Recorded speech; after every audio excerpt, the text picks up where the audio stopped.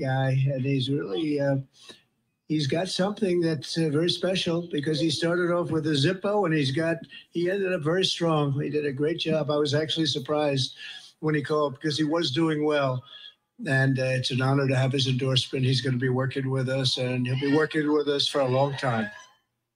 Note the crowd chanting VP, VP, and Trump's glowing praise of Vivek and promise that he would be working with him in the future. Could this be it that Donald Trump's pick for vice president is none other than Vivek Ramaswamy? Gosh, I hope so. Two astute businessmen bringing their differing generational and cultural experiences into the ring to defeat Sleepy, Creepy Joe, on top of their innate sense of mischief and fun. Talk about a dream team. Then what of Nikki Haley? Well, since I last did a political video, she busied herself by refusing to say that slavery was the cause of the American Civil War when asked the question. I mean, I think it always comes down to the role of government and what the rights of the people are. And I will always stand by the fact that I think government was intended to secure the rights and freedoms of the people. It was never meant to be all things to all people. Government doesn't need to tell you how to live your life. They don't need to tell you what you can and can't do. They don't need to be a part of your life. They need to make sure that you have freedom. We need to have capitalism. We need to have economic freedom. We need to make sure that we do all things so that individuals have the liberties so that they can have freedom of speech, freedom of religion, freedom to do or be anything they want to be without government getting in the way.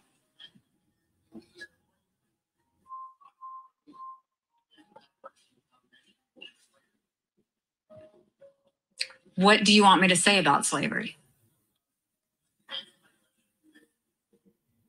I don't know who she thought she was appeasing with that line of commentary, but needless to say, it didn't work. And speaking of Civil War, I always thought the catalyst for the Second American Civil War would be the Democrats trying to take away America's guns by leaning into a similar gun buyback scheme that Australia employed in 1996. Because Australians, by and large, don't have the same kind of attachment to their guns that Americans do, given there is no constitutionally enshrined right to self-defense in our Constitution, God help us, we took it pretty much lying down.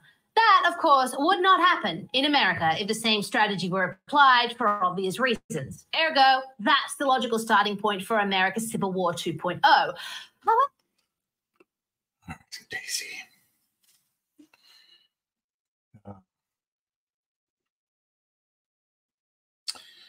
Good morning, Vietnam.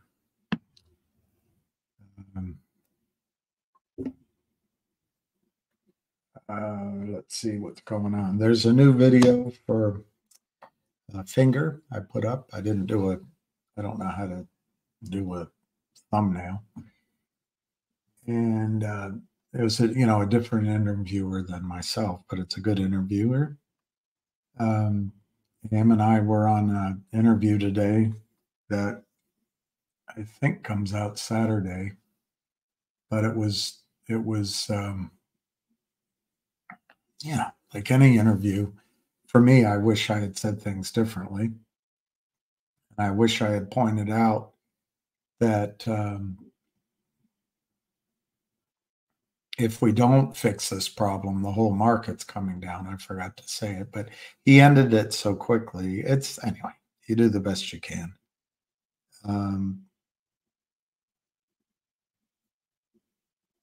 I guess Meghan Markle got another sinecure. And that's where we are. Let's look at some of the prices. Let me text Tam.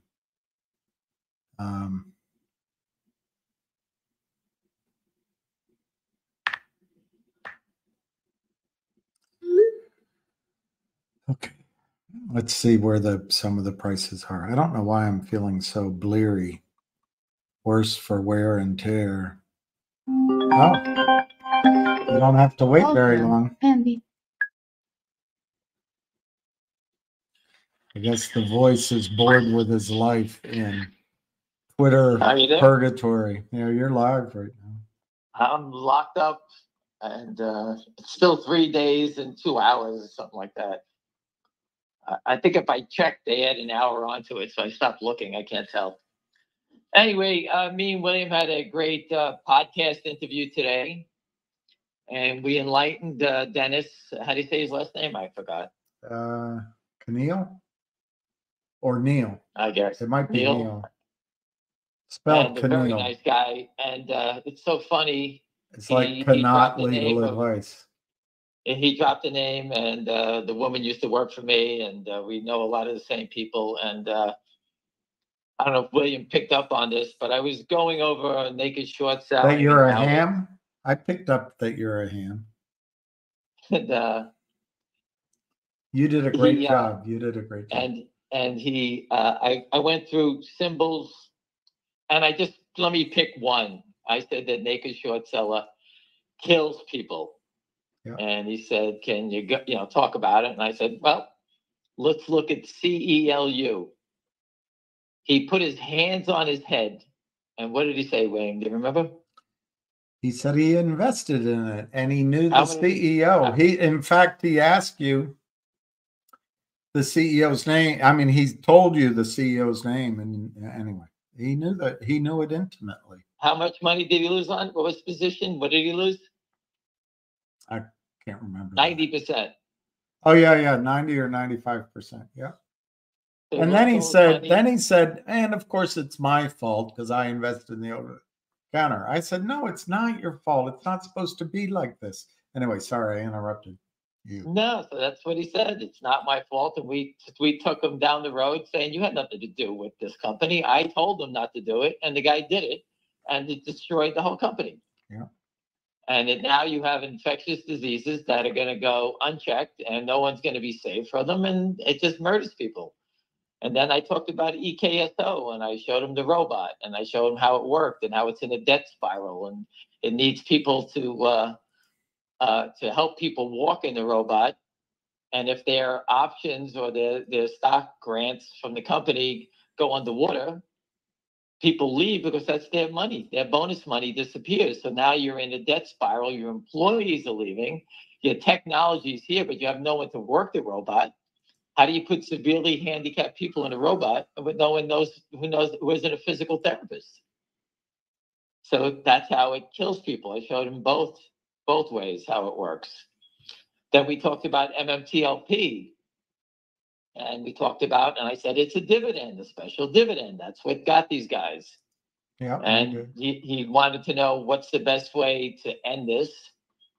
William went over all the hardcore technical things they need to do. It'll never be in the interview, hopefully. And I said, just settle the trades. You can't win. They can't continue. You can't kill a company in one day. They can't do it on Monday because on Tuesday, if they don't deliver it, they get bought in. So if they sell it down from 5 to 2, the next day the stock's going to go from 2 to 8 and they're going to lose all their money buying them back in. So again, you can't do it. Stock settlement is the easiest way. We can go into all the technical things about the uptick rule and this and that William brought up, which are all good points. Enforcement, this, that.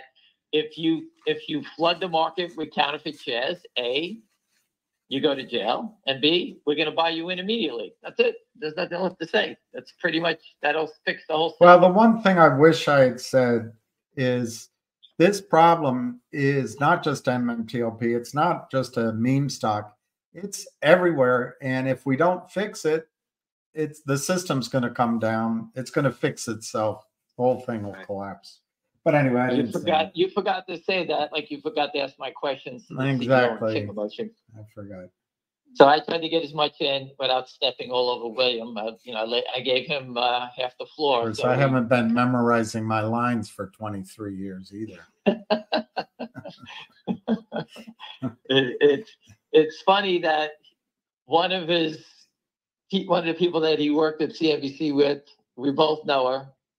Then I pick out the stock that he lost 95% of his money in. Yeah, that was something.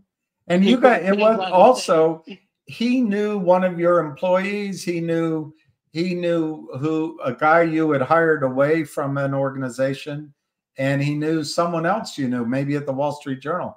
He really knew you. You guys are in the same speed. I told you Wall Street's a small place. Yeah. And, I told him, I says, listen, I understand financial news. I'm an expert on it. I understand it. And I memorized all these stories for 24 years. I says, it goes back to, if anyone questions, does it really exist? He said Forbes was a shill for the shorts. He said that. Correct? Mm-hmm. Yeah, he He did. said Forbes, Barron's. He said there's a couple of them. Yeah. And he said he had a run-in with Chanos.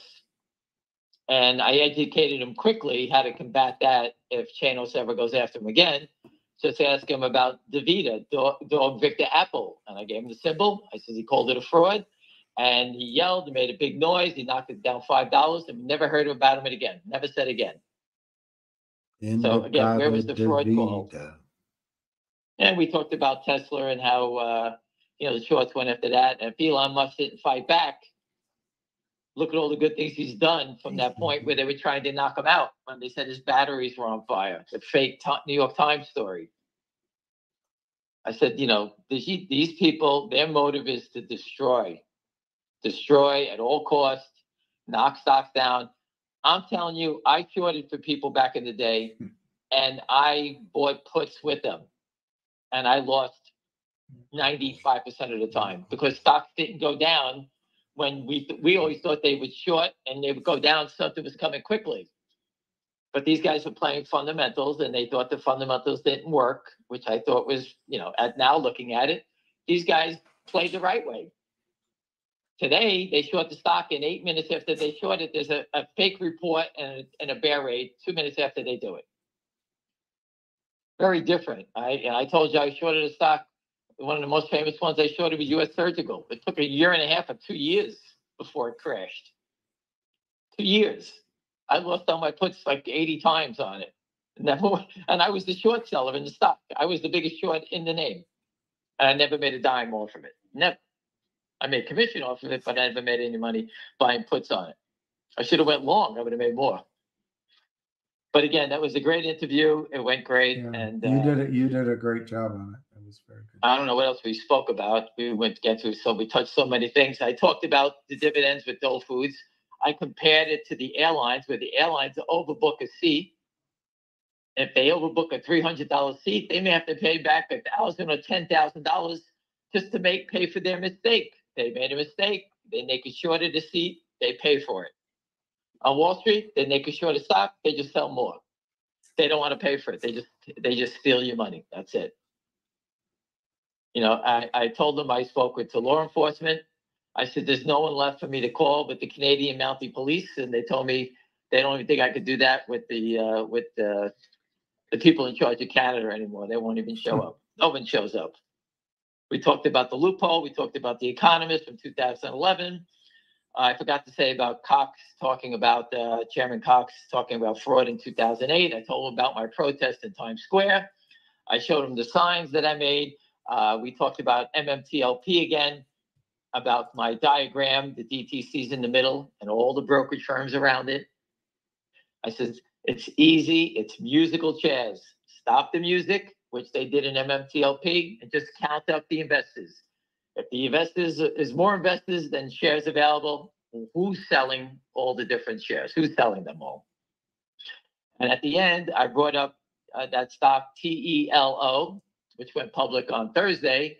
One guy owned the million shares of the 7. He put up $7 million. He bought 1 million shares at 7. They drove the stock down. And one day from 7 to below 5, the gentleman owned 100% of the float. So if he filed, he has to file that he owns 100% of the float. But the 100% doesn't exist anymore because these guys sold 300,000 new shares into the marketplace. So he doesn't own 100% anymore of the float. He owns 70%. Another 700,000 shares, and this guy only owns 50%. So they created a whole new float, even though this guy owns 100%.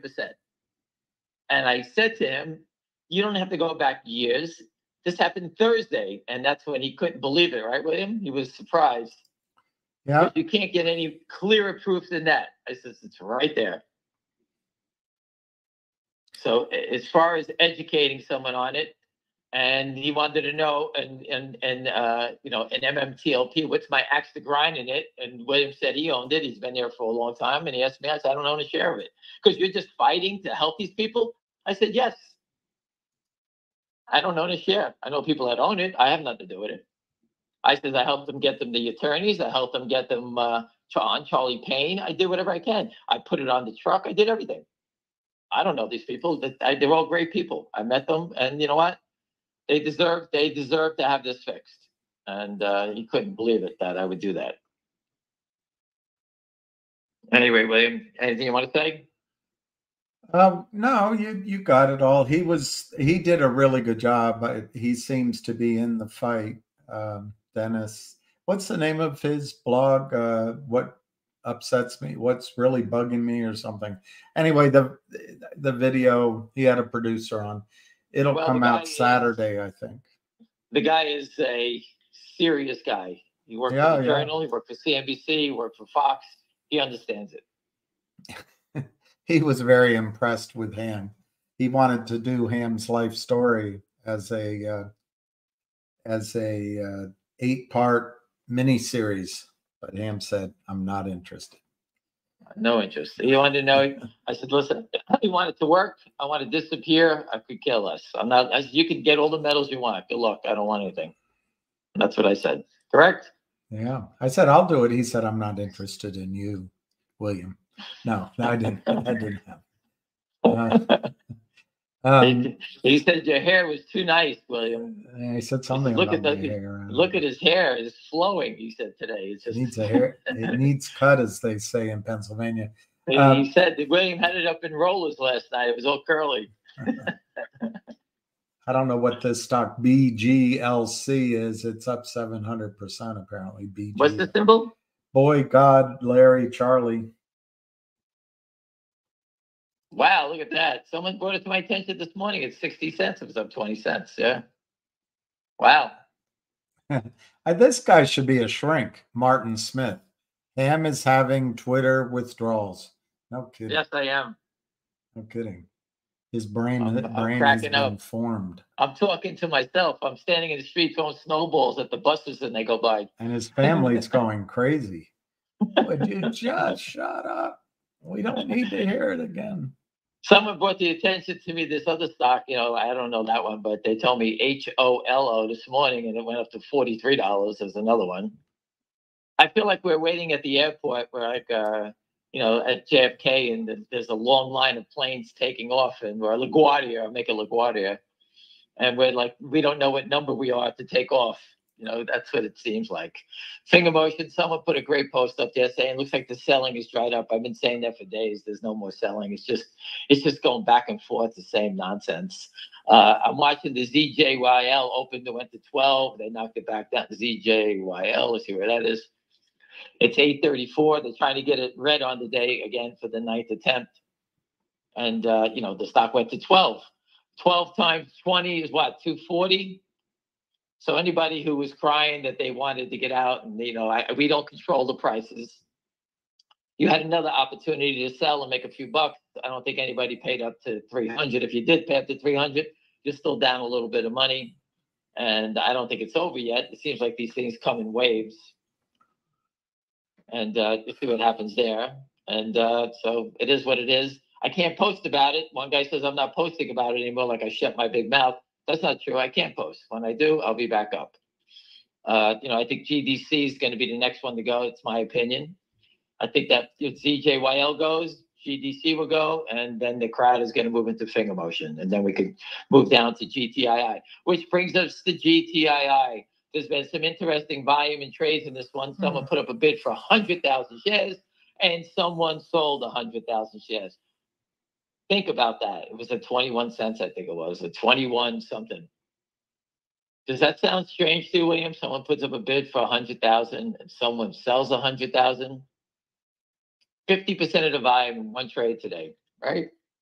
I think it's a highly efficient market. The buyer and seller they called each other up yesterday and said, can we meet at 10:32 today and cross 100,000 shares? Sure, we can.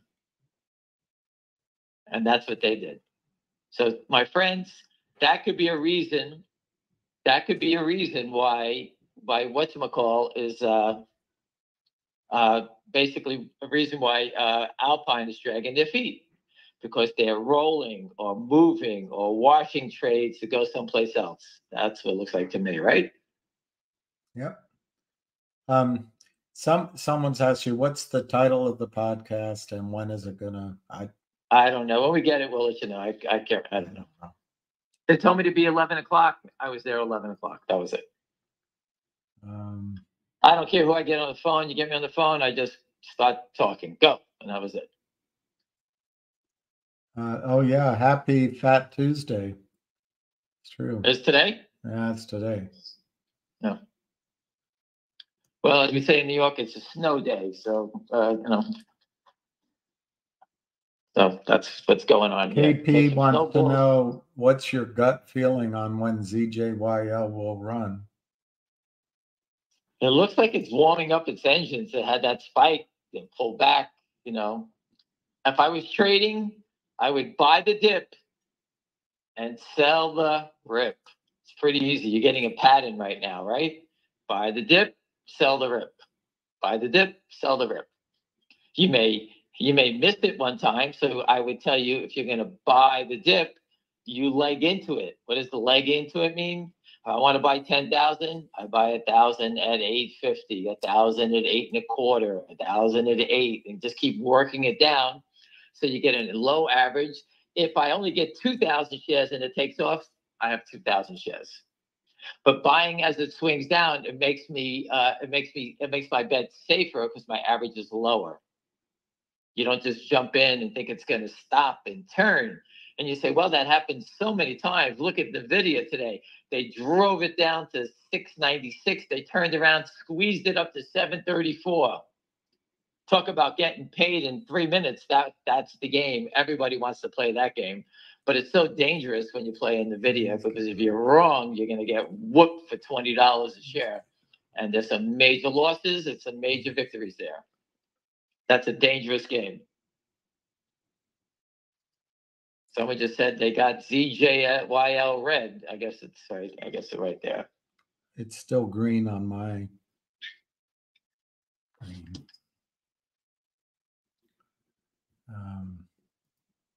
Someone's asking me how the interview go, and I said, Mama William. I said it 10 times. The volume is 1 million shares, basically, a little over. That's nowhere near enough that they've covered the rumored short position. Say it again. What was that? Somebody's moaning that this is just short covering and that will never win. It's just they run it up and pull it back to cover shorts. I don't think 1,000,015 is enough to cover diddly. I know people that have been buying it.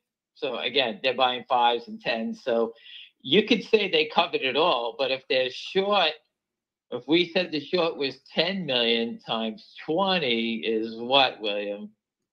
200 million. So if they bought every share today, they still have 198 million to go. So whoever said that. Oh, this is an interesting thing. This guy's saying, you say the TLO float is 1 million. Brokers show 18 million, but actually, if you look on Yahoo, it says something like 30 million. But it doesn't show anything else. It doesn't show outstanding shares. I have something straight. Someone posted it to me. Hold on 1 second. It's a weird. Right now. It's almost intentionally confusing. Where is that gentleman who posted that to me? Hold on 1 second. Give me 1 second. Easy, William. Take it easy. Now I can't find it. Someone posted me the exact story. One person to float is 1 million shares at 7. Hold on. Sent you a photo. Here it goes. Telmore Pharmaceuticals, 1 million shares priced at $7 each. That sounds like. Is it a secondary or an IPO? It was an IPO. Okay. It says 1 million share IPO, William. What does that sound like to you? Sounds like an IPO. Initial public offering. If you pull up Yahoo and look at the financials, the statistics, it's weird. It shows shows more. But anyway, it's not worth arguing about. You could show them. I just took a picture of it for you. Here's another story. I posted it for you. I just sent it to you. Did you can just see both of them on your phone? Did you just admit to being a short? Yes. I'm right. only 5'9.5". It's all over, guys. Ham is working for the shorts.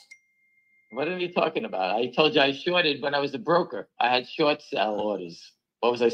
I got paid commission like the guy from Morgan Stanley, right? I got paid commission to borrow the shares and short it. I said that I did it for big players. They did not naked short because I had to borrow the shares before I was allowed to do it. Oh my God, you are a trader. You're really a short. I had to put on my tickets. You admitted to being a short. This is crazy, the guy said. I had to circle on my ticket. We used to have to write a ticket, William. I don't know when you started, I had to write tickets. So with that, when you sell and we had to put them in pneumatic tubes. And my AE number was 6969. AE 6969, please check your tube station. Well, I was on the trading desk. I didn't do that, but we had a circle. When you called in, they say sell 1 million shares of XYZ, sell it short. I had to mark the ticket, sell short. Then I clock the ticket, and they say, I would call the back office, can I borrow these shares? And they would tell me, yes, you can, and here's the number, and this is the date, the time, and who I borrowed it from. Bang. That was it. Then I started selling it short. Yeah. That's how it went. It needs to be put, it used to need to be put in writing, and you had to know. Otherwise, you couldn't take the order. Now it's they don't care. They do it. They kill you first and check later on. It's the old Hillary Clinton approach. Act first, ask permission later. They don't even ask permission. They just lie. They just lie. So Corey, I borrowed it from Tony. Tony said it. Who's Tony? He doesn't work here anymore. I don't know. Billy, Bobby. That's what they're saying. Okay, no problem. Just an honest mistake. He's like Hal Mintz. Or Goldman Sachs. We mismarked our tickets only 60 billion times. Oh, it was a mistake. We forgot. There's nothing I could do about that. So anyway, Corey Hayes says Kristen Shaughnessy just did an interview with Neil the other day. Well, guess what? She set it up for the hamster. That's what the best part of what's going on here, people. If you know someone in law enforcement, if anyone knows anyone in Homeland Security, the Homeland Security is going after people that are selling fake NFL T-shirts. Fake NFL T-shirts. God forbid you buy a Pat Mahomes jersey for $100 and it's a counterfeit. You go to jail. Who's Pat Mahomes? He's the guy who's a short seller that plays football. If you ever sell a fake counterfeit Louis Vuitton bag, they'll electrocute you. A fake Rolex, forget it, they'll hang you in Times Square. Sell 1 billion shares of stock and steal $50 billion, you're a hedge fund. And you're appraised all over the world. You're so rich, you own all these condos. And even if you're an ugly guy who went to Harvard and couldn't pull a bird, all of a sudden you're the richest man on Wall Street. And that's the difference between them and us. And listen, if I knew that you could just do this and it was free and you have no worries about it in the world, why would I ever try to do the other side? I could go out there and destroy companies. Who cares if you're going to get a disease? It's not killing my family, it's killing your family, right? Go look at the CELU, infectious diseases. William and I spoke yesterday. There's the plague in Oregon. There's some crazy disease. The bubonic plague for the first time in 10 years is back. All right, in Oregon.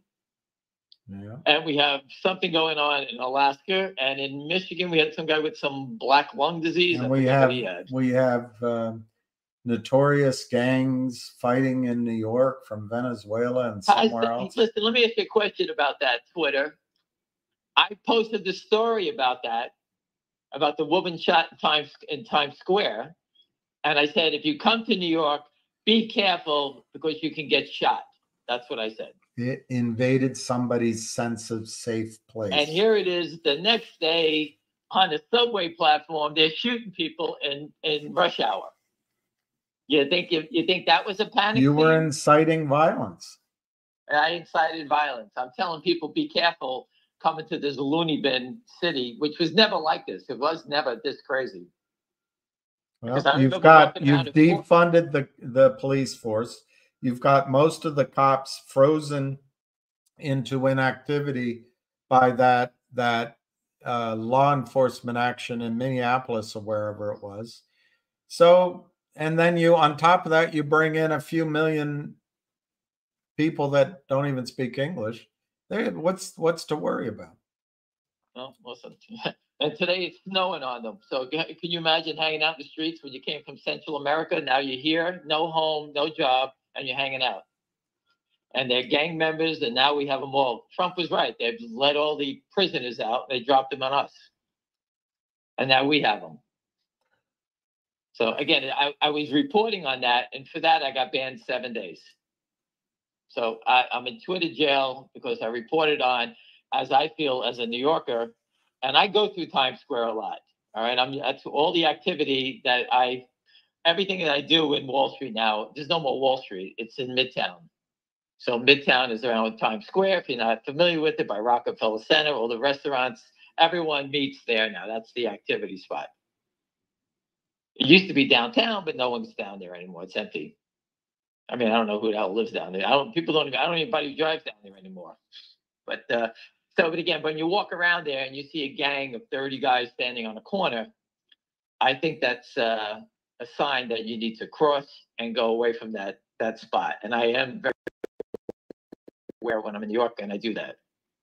And I was there with a friend of mine who's not from New York, and I says, cross the street and follow me, and let's go into this bar because that is not a friendly gang over there. And you have to get off the streets when you see that. That's just the way it is. That's the way New York was when I first went up for training. I was warned, never look at them, whoever they are. Don't look them in the eye, and walk the other direction. Walk away. Don't get involved. So, William, I'm looking at this while we're talking about you running away like a sissy. Okay. Anyway, finger motion. They just hit. Isn't he the president of Mexico? Yeah, 2020 bid they hit for 5,000 shares or whatever it was, and all of a sudden there's a bid, a 219 for 14,200, right? And you sit there and say, if someone's bidding for 14,200, who would offer 100 shares at 2020? There's nobody would do that because they know there's a buyer there. The worst you can do is take the 100 shares at 220. If you get nervous, you can always sell it at 219 and lose a penny. So no one would ever offer at 220. That is the short. On top of the short, I believe the short is trying to cover here because that is a sign. They would move away. They're trying to get you to hit the bid is what they're trying to do, that there is a seller. So they don't offer stock. They just put 100 shares there to convince KYP, hurry up and hit that bid, KYP, get nervous. That's what they're trying to do. All right. In the old days, anybody would take that 100 shares. Why? Why wouldn't you? The worst you can do is turn around as a trader and sell it and lose a penny on 100 shares. That's the worst you can do. So that tells you that that's criminal activity in the marketplace right there. I won't even, get into GTI. GTI has been at 200,000 shares, 100 traded in one trade. There's nothing going on here. Do you think? Yes, I think TELO is going to go north of the IPO price. But I should tell everyone about your successful trade in that. And yesterday I was on the phone with TELO you. hits a new low. They were throwing it out the window. I bought it for my cousin, my daughter, and they bought it at $5.35, and I just threw it out there for sale yesterday at $7, and the stock popped up to $7. I was in the car on the phone with you. I didn't even know until I got home. Paid $5.35, and sold it at 7. And that's how you buy the dips, sell the rips. It was by accident. I knew it has to go back to 7 because the guy paid 7 for the IPO price. And my brother is a pretty good chartist, and he says, just based on what he sees, if it goes through 703, it's going to 9. So I don't know what he sees, but it's only trading 3 goddamn days.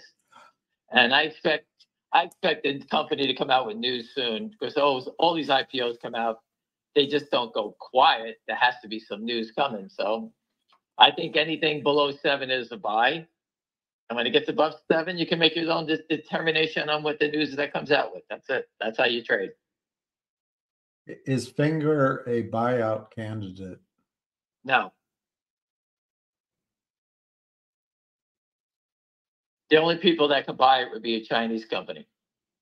So I don't know on that side who it would be. I have no idea. You need the relationships with China. And I'd rather it not be a takeover candidate because I think the opportunities of doing business China is a much bigger opportunity for this public company than being acquired. So if someone came in and bought them for $25, okay, our top end of my return would be $25. I think if they just continue with their business and their relationships and build out what they say they're building out. There was another video, William, you sent it to me, and it's on Twitter, of the CEO speaking at some other conference, wherever he spoke on February something. There was an interview with a IR guy this guy does it he does it with lots of companies, but it's a good interview. It's a very good interview. So he put up, and there was some other interesting things he said in there, but it's right there. And if you follow what he's saying and he builds out what he's doing, okay, I think the stock could be 10 times bigger than $25. I think it could go to the moon, but that's, I'm not here for a day trade. I'm here for the long haul, and it's been a long haul. And the only thing that's damaged the stock is Lynn Partners and their friends. And I'm going to say it again, Lynn Partners, clean your fucking ears. We know it's not you, you fucking jerk off. We know it's not you. It's your fucking cousin next to you who you signed the papers where I won't short it, and you give it to them to sell short. So if you ever want to step out your big mouth, we all know what you're doing. So your game is busted. So go fuck yourself. Excuse my French. See, he's not a sissy.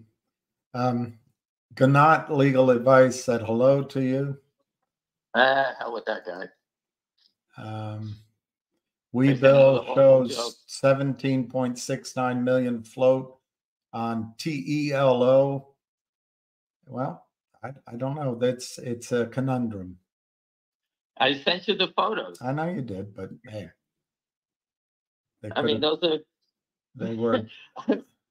They're obviously nefarious photos. ELIPO. I get it. I get it. Here's a guy after your own heart, M. Casey. Absolutely insane that regulators allow this predatory practice of short selling. Retail investors and companies are getting it destroyed. Ban all short selling. Ban all short selling. Ban all. Short selling is, everyone keeps telling you, short selling is needed for the marketplace because they give us information that we don't have. I can tell you right now, and I told many people, if you're long the video, start making sales, because when they pull the plug, it's going to drop a lot. You made 200-300 points. You need another 10, 20 more points, $20 more.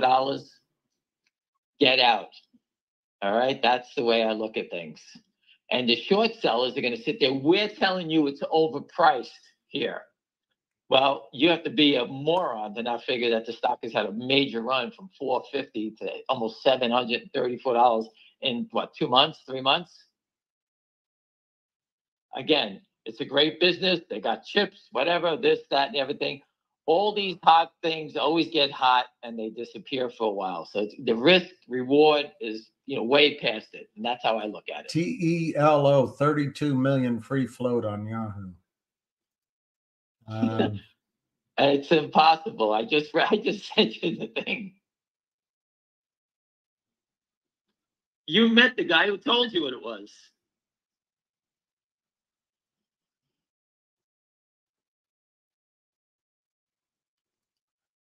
This guy, the humor, the hilarious humor. A hilarious human.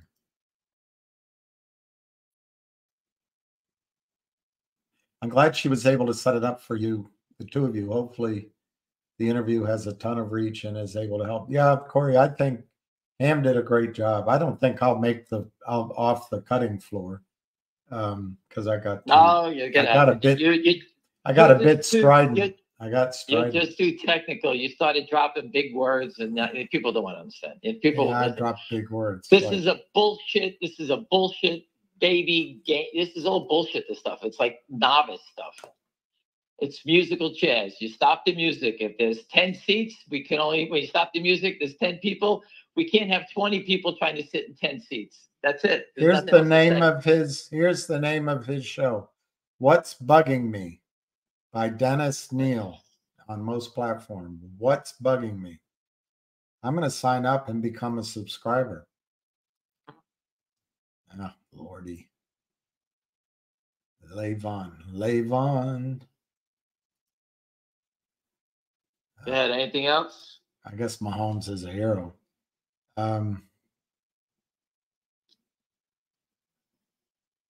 If Dirty Mayo signed on, yeah, you wanted to know how the conference call went with the interview. It went great.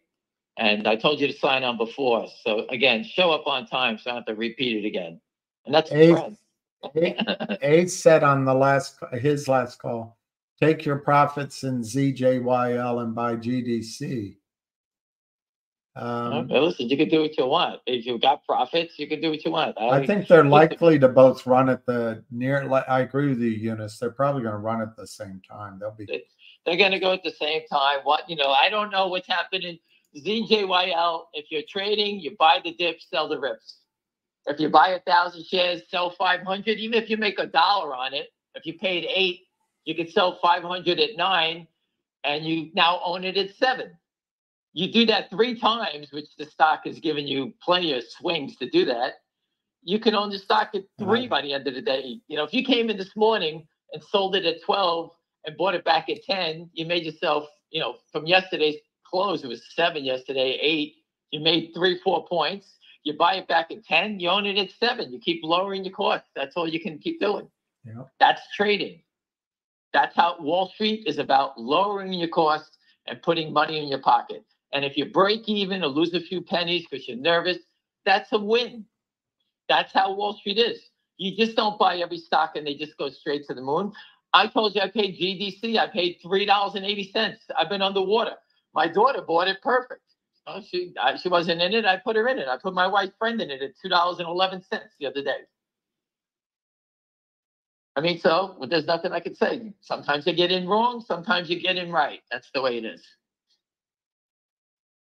And if I didn't believe it, I would have dumped it. I'm a good loser. I know how to take a loss. Connaught Legal's advice says Finger's data business could be huge, and they will expand outside of China. And then he got that from the interview. Yes, he did say that. He did say they're expanding in Vietnam, I think he said. Yeah. They're going to do it on the Ho Chi Minh Trail. That's where it's going, Richard. Cambodia. He said about Cambodia. He talked about Vietnam. Ryan's calling you out. Ryan says, but Jeremy Frommer said there was no suspicious trading activity from Lynn Partners. He's hitting the source, that guy. Listen, I spoke with him when he was speaking at that conference, the Disruptive Technology Conference. I helped him with his speech. He read it to me 7 times. He got in that conference and he wanted to fight and wanted to fight back against the criminals. He had a big job working for Ron Shear. He learned how to run day trading operations. He knows how it works. He's being coy about it because Lynn Partners gives him money to survive. He doesn't want to go work at Walmart. He doesn't want to quit what he's doing, so he goes back to them to get more money. I can't blame him. He's got a job, he's got employees, he's got a family. That's his business. But his job is to protect the shareholders. And you know what? He was rewarded for not protecting the shareholders, and that's his business. That's not mine. Maybe with this question, you can talk about your own philosophy of buying these stocks. Several people, Tom is the target here. He says, Ham, do you still believe ZJYN goes off? ZJYL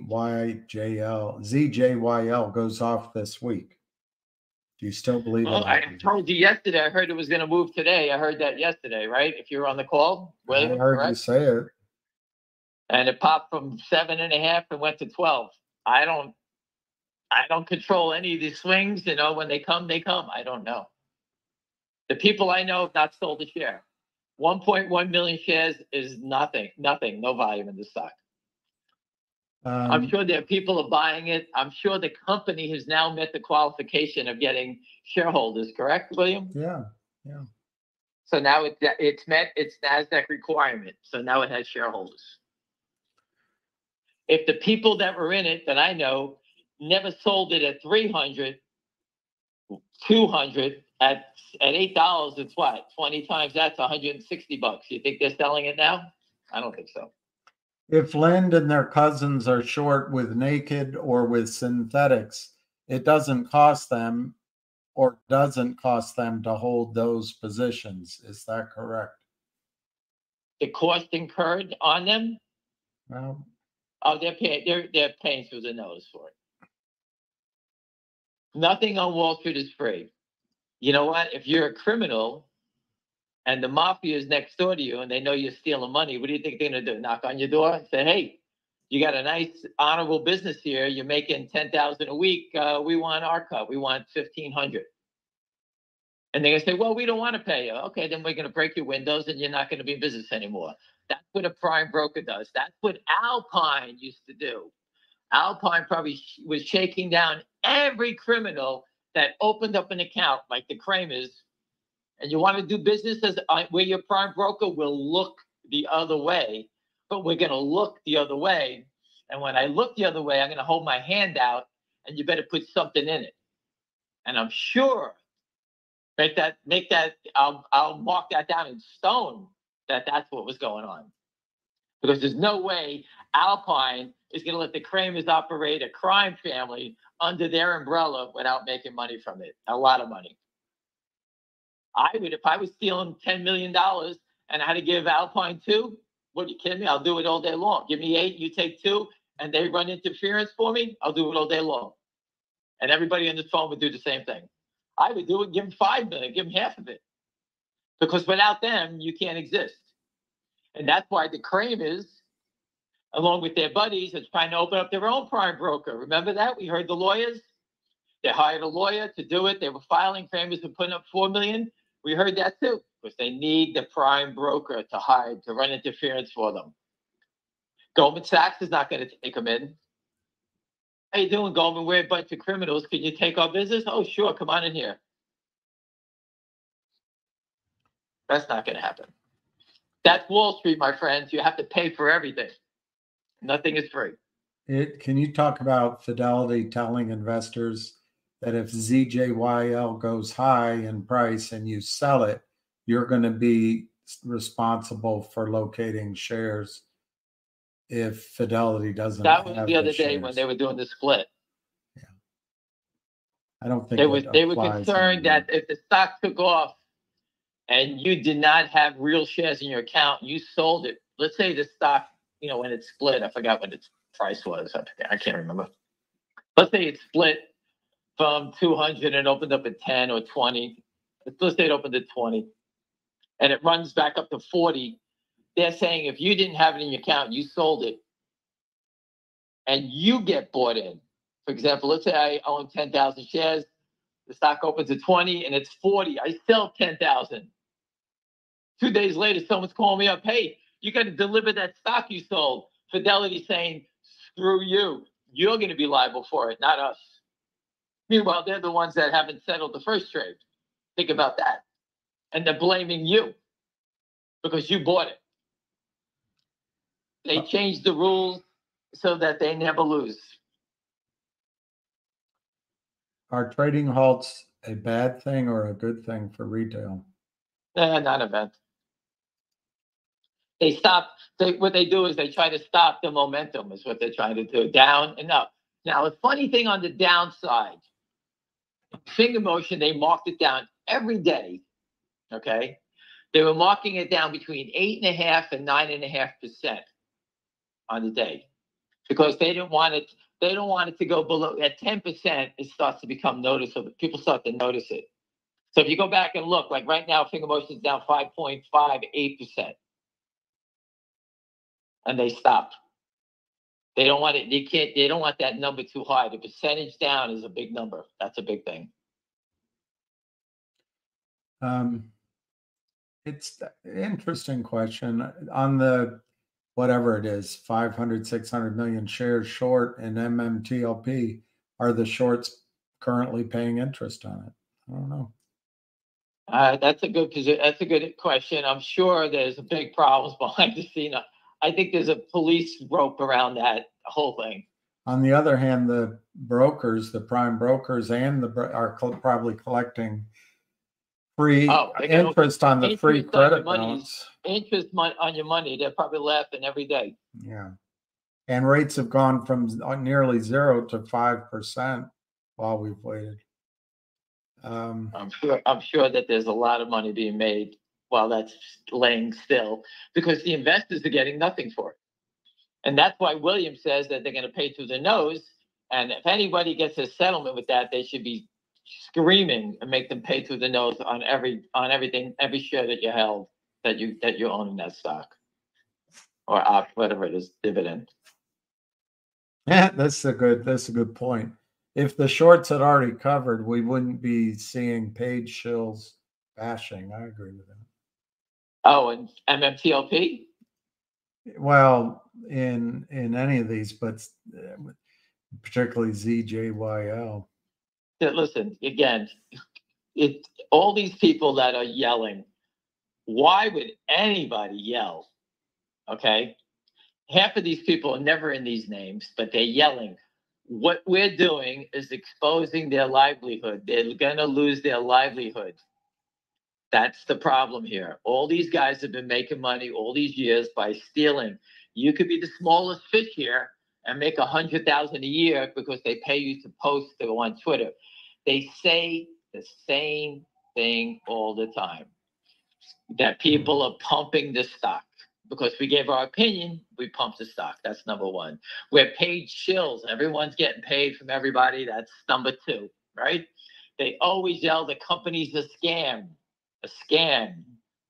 You're a bag holder. These are the words they use all the time. It's the same word. Bag holder is a clear sign that they're a basher. That's the number one word. They don't even have another word they can use.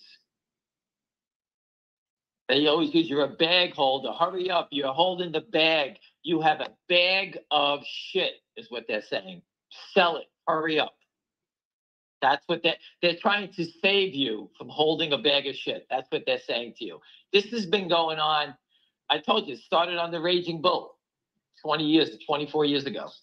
It was a message board, but it was only people on there were criminals. Now I'm happy to say that the tide has turned. There's thousands of us, and there's 200 morons posting all day long? Who would waste their time all day trying to save me in ZJYL? I don't even own it. Yet they're attacking me that I'm pumping ZJYL. I'm not pumping. I'm just bringing it to your attention on a forward split, and let's see what happens. And guess what? It's something's going on here. It's popped up. It's not going away. That's for shit sure. But yet they want to bash me because I'm pumping, and I don't even own it.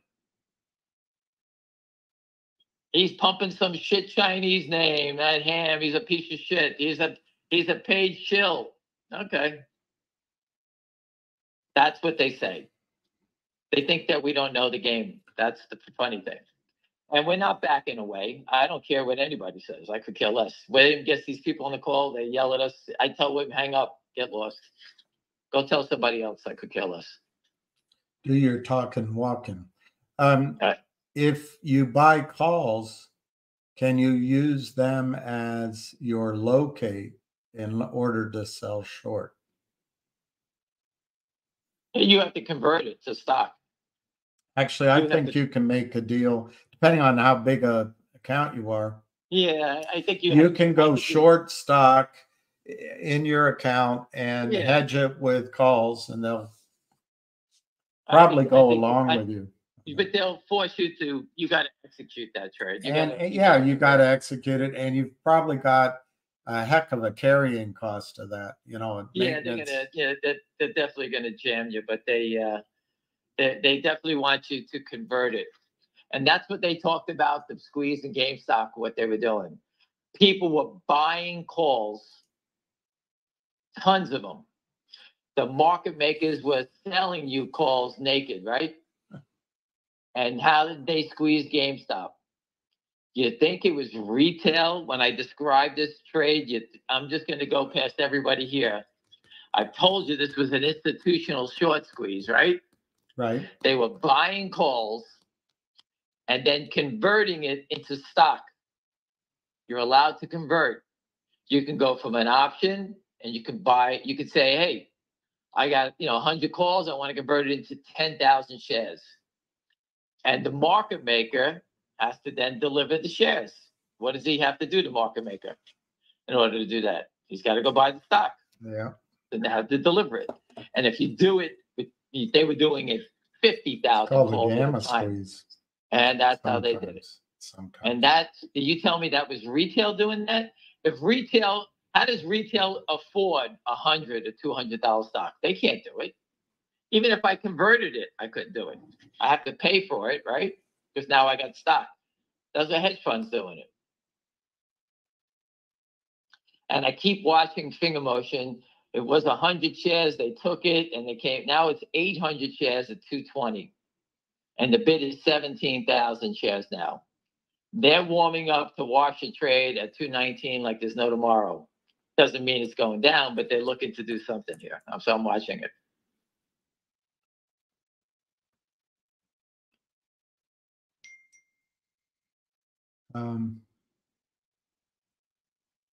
Ask him if he could wake up early and do a pre-market talk so we could get a jump on some trades. I'm always up early, but no one else is.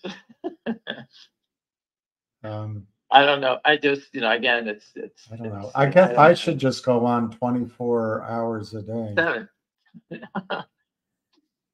Listen, you just jot down the things we say. I'm giving you tips on little things like, again, I'm just looking at this TELO.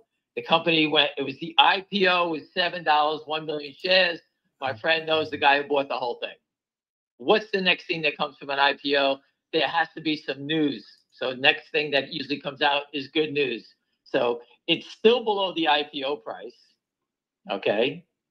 And I still think there's got to be some news from the people of the company, what exactly is going on here. So I expect that any day. There's got to be some positive news on this company. That's one thing. ZJYL, it opened this morning, was trading at 8. I turned around, it was 12. I don't even know what happened, why it went up, but it just popped. It went to 12. And hopefully some people, I spoke to 2 people, I told them to sell it. They did, and they bought it back. They bought it back to somewhere like $9.50. So if they sold it at 11, they got $2 in profit. They bought it back and they got the same position again. That's what this guy did, David Smith. He gambled today. He sold every share of ZJYL at 10.35. He got nervous when it broke 11, but he bought back in and added 1,000 shares at $9. Listen, as long as you're in the black and you got your same position, you're doing great. That's how you do it. I can't. Again, I'm frozen solid in GDC. I'm underwater. I can't do anything. I don't have any more money to add to it. I do believe that ZJYL and all these crazy Chinese names that are exploding, it's going to come around again. And I've always I heard that this thing was going to explode to $50. That's all I know. Will I stay to 50? I doubt it. When it starts screaming, I told you, I buy the dips, I sell the rips. How far does it go? I don't know. We'll see what happens. That's all I know about it. Finger motion, I've been studying the company for years. The videos are right there. They're telling you what they're doing. Yesterday, there was a company, I forgot the symbol, William. I'll give it to you in a second. Tony sent it to me.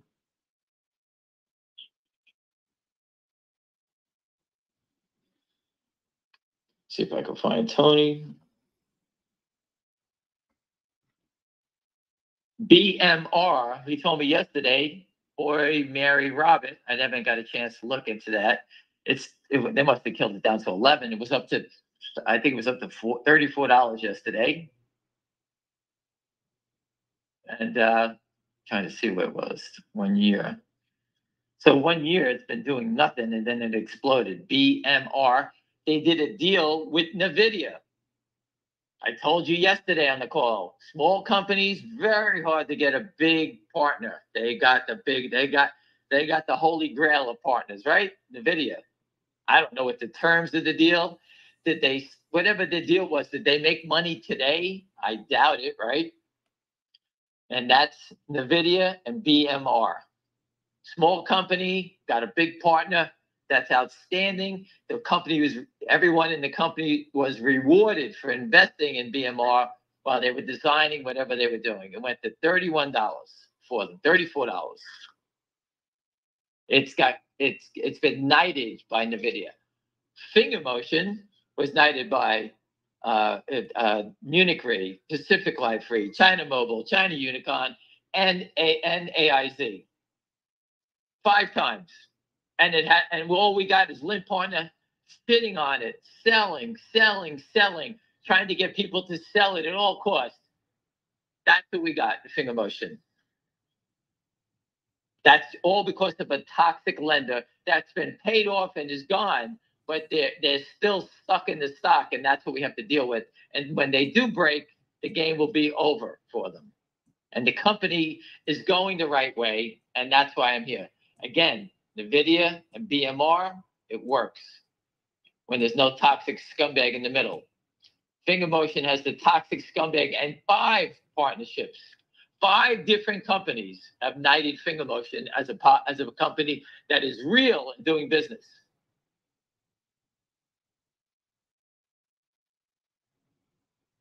That's the difference. So you learned about, I taught you about small companies with big partnerships, very hard to get.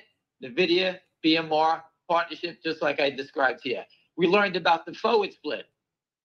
All right, we all see how that works, right? We know the short's trapped here. They did a forward split, and now you can see how it trades, what's going on here. You got that down. Then we saw an IPO. One guy owned the whole float. I told that to the reporter today. The whole float the guy owns.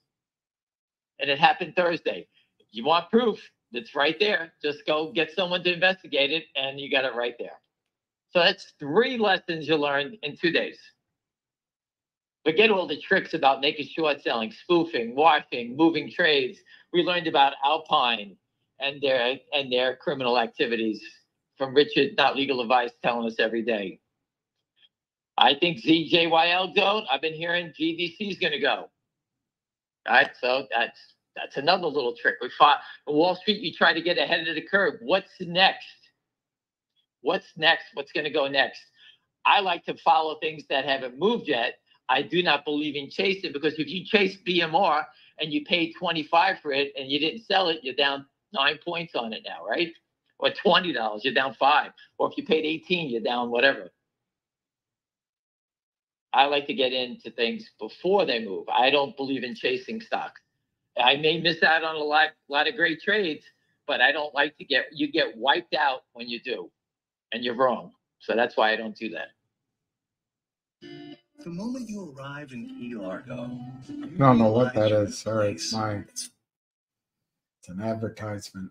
You're in Key Largo, huh, William? You sure you're playing on the right side of the fence there, my friend? I don't know where Key Largo is. It's a movie. All right. There's a lot of fun down there, a lot of partying in Key Largo.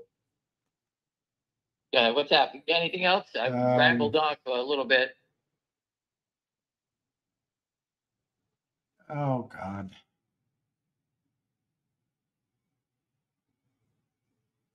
Nothing. Ham said whales held at 300 and didn't sell. Why would they sell at 8? Ham, this is proportionally dishonest, purposely disregarding the split adjusted numbers. You should be ashamed of yourself. Well, Colin, I think you're an idiot. You're a complete idiot. I've said it. The numbers don't add up, dummy. And it's dishonest. I don't even own it. Well, I'm giving you my opinion. What do you want me to say? Ham, please correct your statement and apologize. Colin, you know what? I think you've earned a complete What's my statement? William, listen, number one, I told you before I don't own it. I told you they were doing something. You said Wales held at 300 and didn't. Why would they sell at 8? This idiot can't do the arithmetic in his head that 300 is 15. So the Wales didn't sell at 15. Why would they sell at 8? Because Colin Frogstone is an idiot. Well, again, the Wales, the volume, when it was 300, they weren't selling it. She wasn't even trading there. It was 8,000 shares, 5,000 shares. Go back and look. You tell me these people did this, playing this game, squeezing these shorts to sell 5,000 shares? Meanwhile, I've had many people on here that said that they bought 10 or 20 shares and sold half of them and have them for free. So, Colin, so that's the world of trading. I said before I do not own it, and I don't speak Chinese. I like egg rolls and wonton soup, though, and fried rice, so maybe that's my connection here. I don't know. So, listen, William, listen, he's a buffoon. You can't do anything about it. I'm a shill, whatever. There you go. He's a complete idiot. And I apologize to Colin, but my statement is true, and you can say what you Colin's like. I can say what I like idiot. Too. Listen, you can say what you like. Again, this is not my advice to him. I don't have his number. If he likes his number, you give me his number, I'll call him up, and I'll basically give him my thoughts every day. Of course, he's gonna have to pay me for it, but I'll call him up every day. Why is he calling in on your call to what's his fight with you for? Yeah. Because what it's not.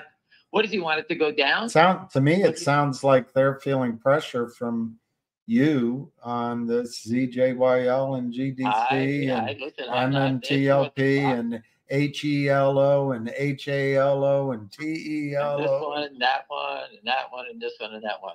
I told you, these little creatures make a living from shorting these stocks. The big boys are big boys, but there's all these creatures, Timothy Sykes, that sell. They work at day trading firms, and they just follow the big boys and pile on.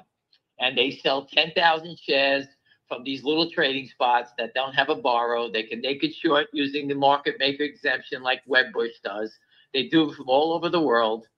They sell into the markets. They drive the stocks down, and they steal 50 cents, $1. Every once in a while, they break a stock, and it goes down $2 or $3, like they did in Finger Motion through Capybara. All right. And the big short seller that my friends met in ZJYL, he said he knows Capybara. He knows Andrew Left, Capybara, Hindenburg. He knows them all. I'm sure he does. So, you know what? One day we'll get to the bottom of what they do. And my friends seem to have met this guy, and he's sort of giving them information. So we'll figure that out down the road. All right.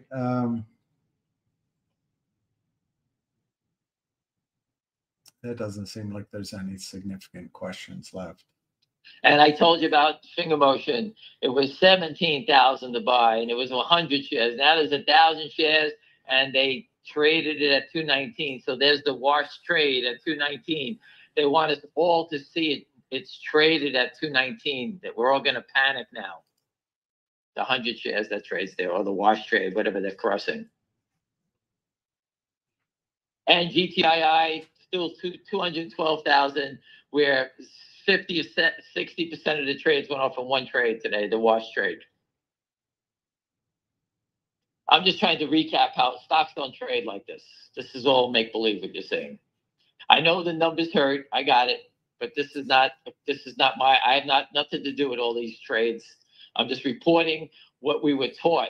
And this is what you're watching is complete false manipulation, spoofing, washing, you name it. Every trick in the book to try to drive a stock lower. That's what you're watching. So do you think T-Low will hit another T-Low, that somebody has put it, she's put in a bid at 5 and it hasn't gone off today. I'm not sure it's going to go back down, but it's a good idea. It's a good trade. Yeah, well, you watch it. I personally think if you know anything about the IPO market, companies go public and there's a quiet period for a couple of days, and all of a sudden good news starts coming out to tell us about why they went public. They're going to have to tell us something. Well, and they also used to, I don't know, I assume they still do it. They build in a green shoe. So if the stock goes down, they're supposed to maintain a reasonably strong market after the offering. Otherwise, they haven't done their job. Anyway, they used the green shoe to have money to buy it back. I'll give you my 2 cents on it. Okay, this is my opinion. It's not legal advice, as Richard would say. I think the bottom on the stock is 7. The attack that you saw down to 5 with your opportunity, that's over with. Yeah, this will reset. I think the bottom is going to be 7. I think the company's going to come out with news and tell us what they're doing, and we'll get to see what they're doing to extend our life. This was brought to my attention over the concern of the metal in your blood from the COVID shot. And I knew nothing about this company, and I told William about it. And I said, my friend said this thing's going public next week. That was it. I have nothing to do with it. And I couldn't believe it when he called me up and said, the stock, you see it? I'm like, what are you talking about? And they attacked it straight down.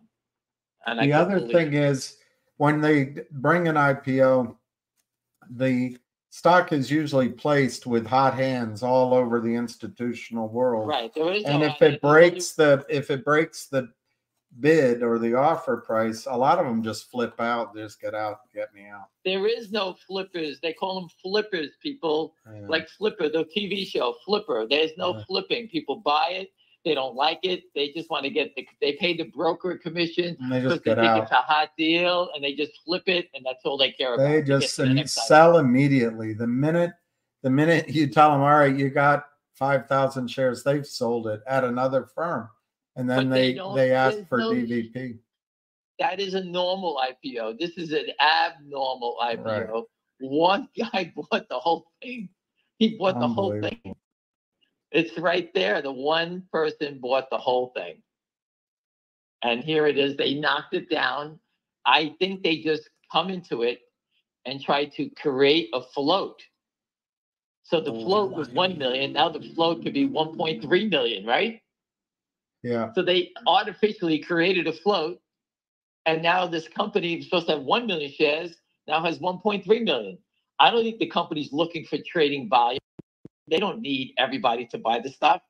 They need to have news, and news will bring in buyers into it. And the guy who purchased it at 7, the guy who bought the 1 million shares of stock paid 7.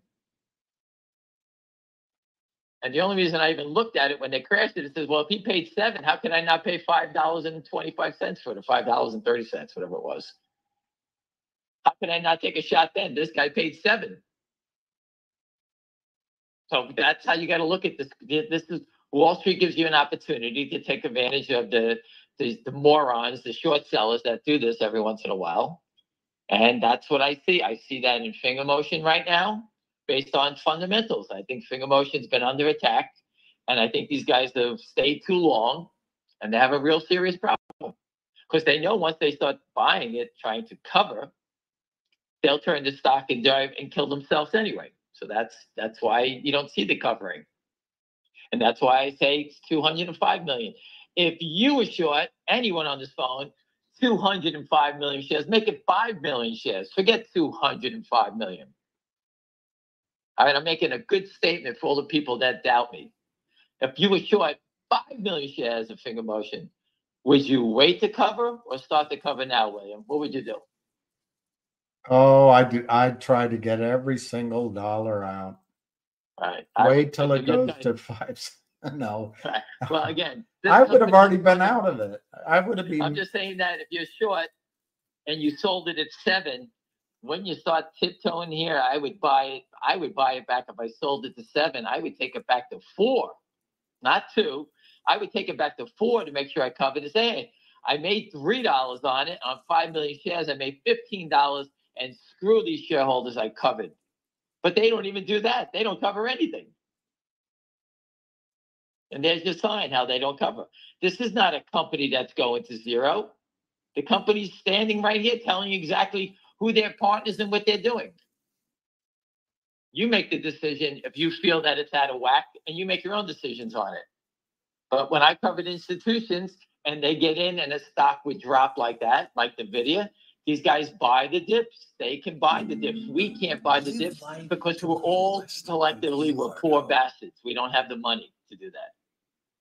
And you have to get over it because you can't support every share that you buy and everything. You just can't go all in all the time. You have to tiptoe in, buy positions, and you sit and you wait. That's what we do. Most people don't even like to wait. I want to buy 5,000 shares, buy me 5,000 and I'm in. I learned my lesson doing that, and I tiptoe into things now. And I still tiptoe and I get upside down. It happens to everybody. You just can't buy every share and take, oh, I'm done buying. Can you take it up now for me? Can you guys take it up for me? That's not how it works.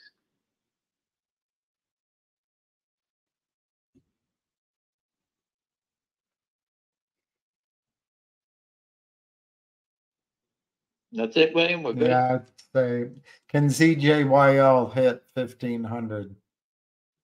1,500. What price would that be? I don't even know what that That's number 30 is. grand 30,000? Yeah, 30,000 pre split. No, what is it? 1,500. Could it hit 1,500 now? Yeah. It I would heard be. I heard it's going up that way. I don't know. But listen, you get out when you have to. I don't know. Yeah. I think, Michelle, it's not going to drop back to 5. That was artificial selling. They already did it once. They lost. TELO. Yeah, TELO. I wouldn't wait for 5 again. Listen, this is the way to do it. Is it Michelle? Yeah, Michelle. Michelle, listen, you're getting a learning experience here. All right. The way to do it is you buy one share.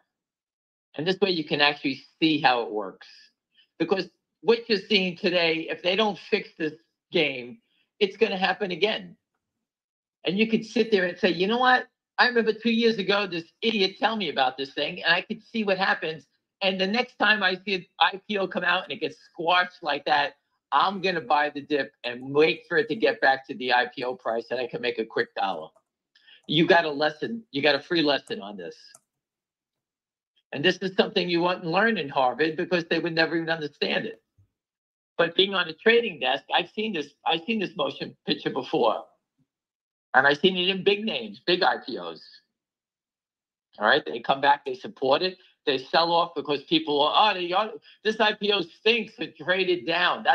That's how Wall Street looks at it. A company comes public at 20, it goes to 18. Oh, it's a bad IPO. No, it isn't. It's because the people that bought the stock, it's in weak hands. They're just flipping it.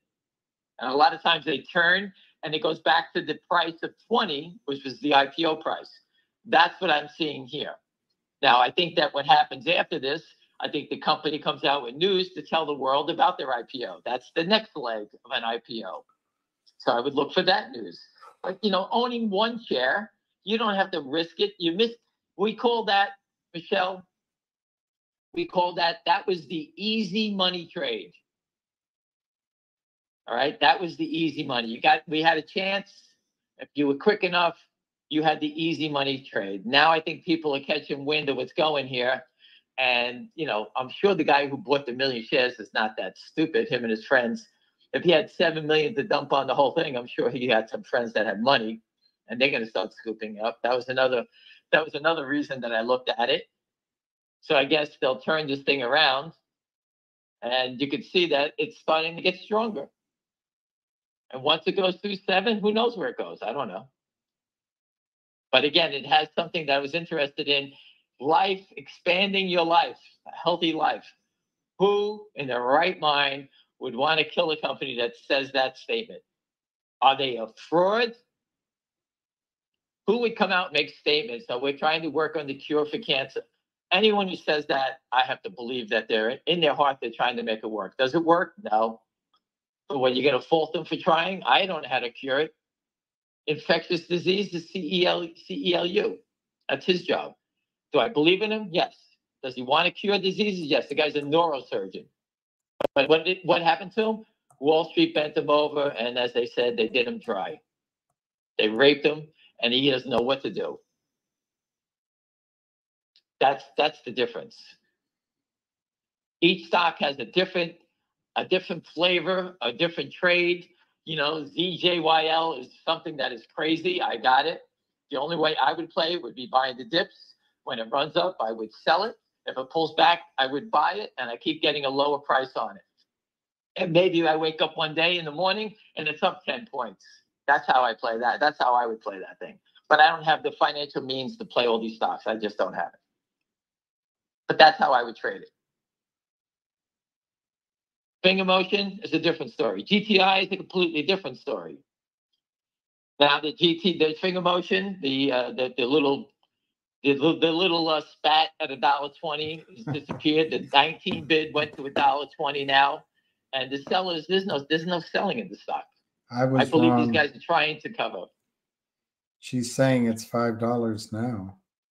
No, What's I $5? don't see it. TELO isn't 5. No, it's on your phone. It's a different price. I have that too. It says $5 from the other day. You have to download it, re-download it again. Take it, delete it, and put it back on your phone, whatever system you're using. Mm-hmm. It's 676 to 699 on 31,000 shares. Yeah.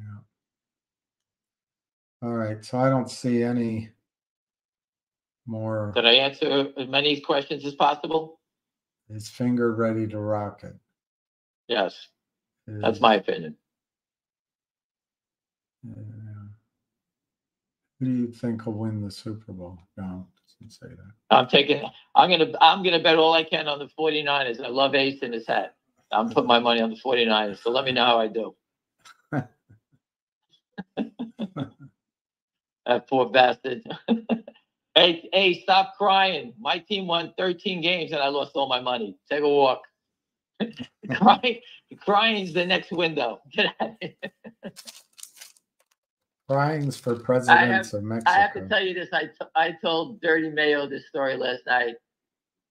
I used to bet hockey games. I was a big Ranger fan, and I used to always go to the Ranger games. I was betting hockey games, and I was betting 500 a game, and I was up to 3,000, and I bet it all on a hockey game, and I lost the game because of an open net goal. The guy shot the puck, and I think he tied the game at whatever it was. The game went to a tie. I can't remember, but I lost because the puck passed the line just as the buzzer went off, and they went to a review. Puck was over the line just by a little bit, and I lost the bet because of that. And I lost, and that was the end of my. Never betted hockey again. And laughing at me. And that's Ace got his little torture. So everyone gets tortured in sports betting. That's how it goes. In the stock market, you learn by your past mistakes. I'm giving you lessons that I've learned over the years. Write them down. Think about it. Think about what I'm saying. I'm not always right, but these are things that, I made these mistakes. I've seen them. IPO trading is a very different beast. And by accident, I was able to find something that was told to me. And, I had nothing to do with the IPO. I still don't even know the name of the firm that did it. But again, I think it's got to go back to the IPO price. And then you'll start seeing news from the public company. And we see where it goes from there. That's how I look at it. And it always happens that way. Go look at any IPO. Go hit up IPO and see when they go public and when the company starts making noise. They don't make noise the first minute of trades. Then we got all this great news. They don't say that. They'll let a couple of days go by and then the news starts to come out. I'm sure they were rushing to go public for a reason. They have something going on, right? I don't know. Just makes sense to me, right? Mm-hmm. Hurry up, let's go public. Why? We have nothing going on? Let's just go public so we can be tortured every day. Or do you think we're getting close to whatever they're trying to do? Something must be going on. Is that it, William? Yeah, it's it. All right, so they hit the Finger Motion, the bid at 220 for 15,000. Now there's 15,000 at 219. So we're showing no offers, and yet the trades are going off. That, my friends, is the washing machine going on here. All right, so you're seeing washing trades at this 219, 220 area.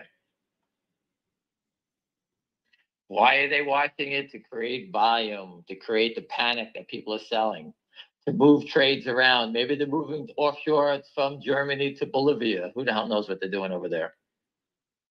But those trades are fake. There's not even a question about that. Hurry up, William. I'm going to go bid 120 for 15,400. And in 1 second, someone tells me 15,400. No one thinks that's strange? Go try to find a buyer and seller in any stock that you're involved in. Go make some phone calls. Tell me how you do.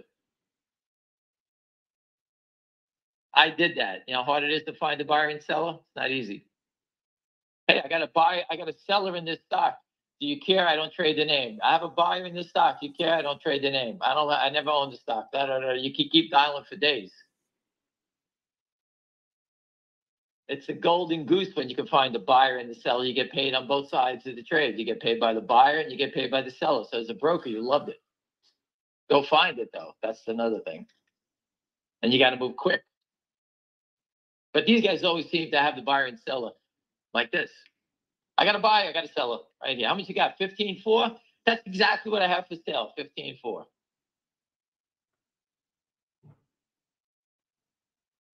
Is that it, William? Or am I going to go outside and make I mean, there's some questions I don't really want to ask. All right, so let's end it on that. Does GTII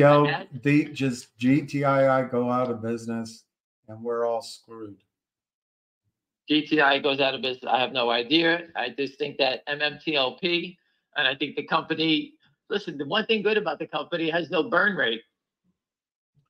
Vocal had a burn rate of 200,000 a month, 300,000 a month. That's what kills companies. You want to make things happen? Go open up a business and burn your capital. See how fast you go out of business.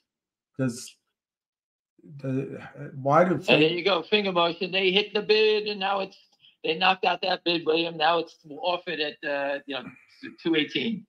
Why do Finger and GTII trade in unison when Lynn shorted one and Kramer shorted the other? They don't know each other. They have nothing to do with each other. They always trade together.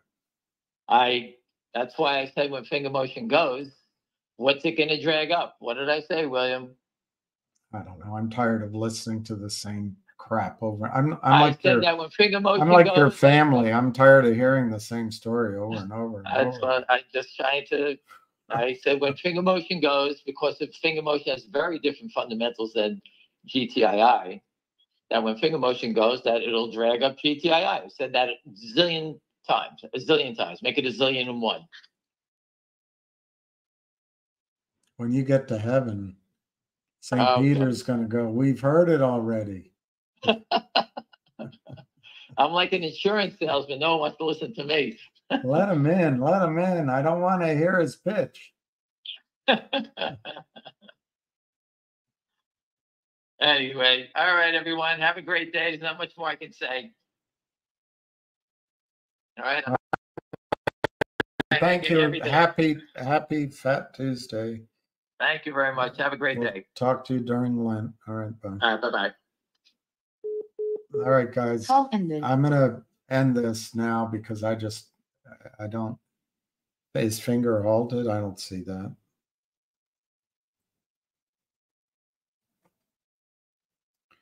I see a bid and an ask.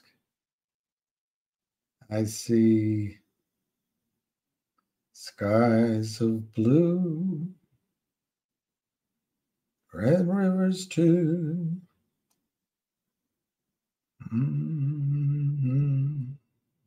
Singing I love you. I know Ham's the best. Ham's the best. All right. Yeah, Ham, I'm telling Joe, I agree with you. You can learn a lot. It's amazing. I wish I had had somebody teaching me. I probably own the Mets right now.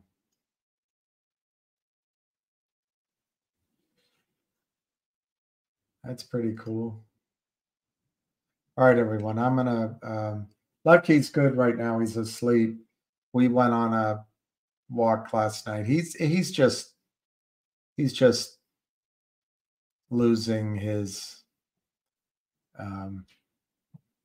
mobility, but he's all right. He makes people happy. Everyone loves him. Well, not everyone, but most people just fall in love with him, and he's very gentle and food motivated. I miss Moose. I never met Moose, but with a name like Moose, who wouldn't want to say hi to Moose? Give him a big hug if he lets you. Dogs generally don't let you hug them. Oh, in a coma. Oh.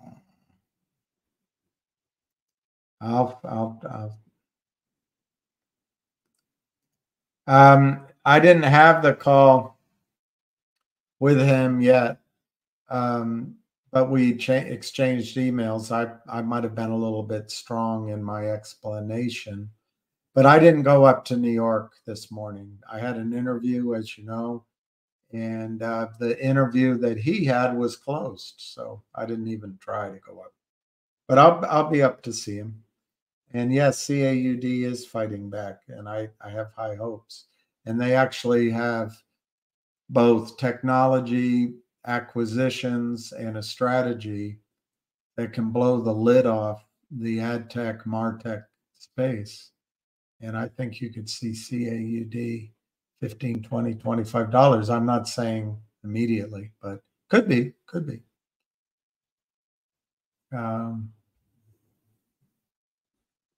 Cheers till next time. Sorry about your little dog. And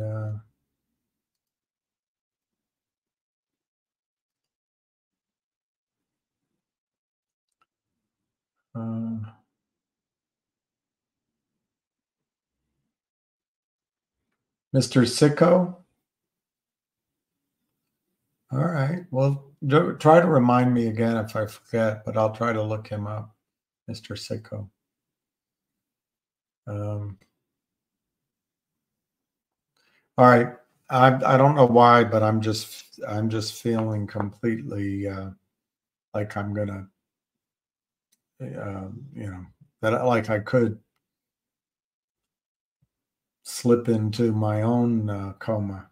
So I have to end it. I don't have the staying power to keep going. So I wish everyone peace, love, and happiness. One of these talks is going to do it at some point. I'm sorry we don't have the exact way to predict it. It's the happy Chinese New Year. Tomorrow is the beginning of Lent. It's Ash Wednesday.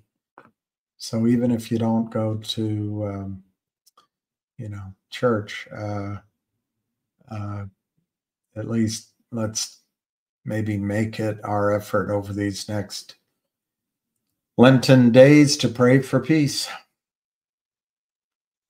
So, all right, we will catch you guys later, and I'm sure I'll be on tomorrow. And in the meantime, you were here for Ash Wednesday last year. I couldn't remember if I did it. I'm gonna try to go this year. I'm gonna try to make an extra effort during Lent this year. We'll see. We'll see. All right. So we'll catch you as we begin the Lenten season.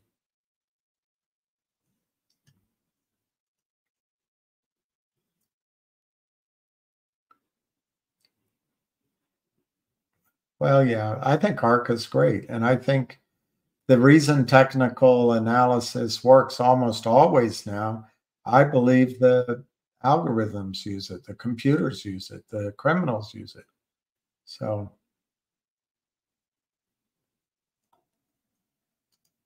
and the weird thing about ashes on your forehead, I remember something that Jesus says about how the Sadducees or somebody, they will get their, you know, they do all their prayers and out in the open, and they do their charity in the open, and they try to get credit for everything they're doing. And he said, do your prayers privately, do your charity anonymously, because they've already gotten their reward. They've gotten their reward by showing off in this world. So anyway, it's always kind of weird that you have to wear that ash. It seems kind of like contradictory to that message. On the other hand, I think what it's meant to do is remind each of us basically that we're going to die, that this world is but a, as my dad told me, it's but an anteroom. And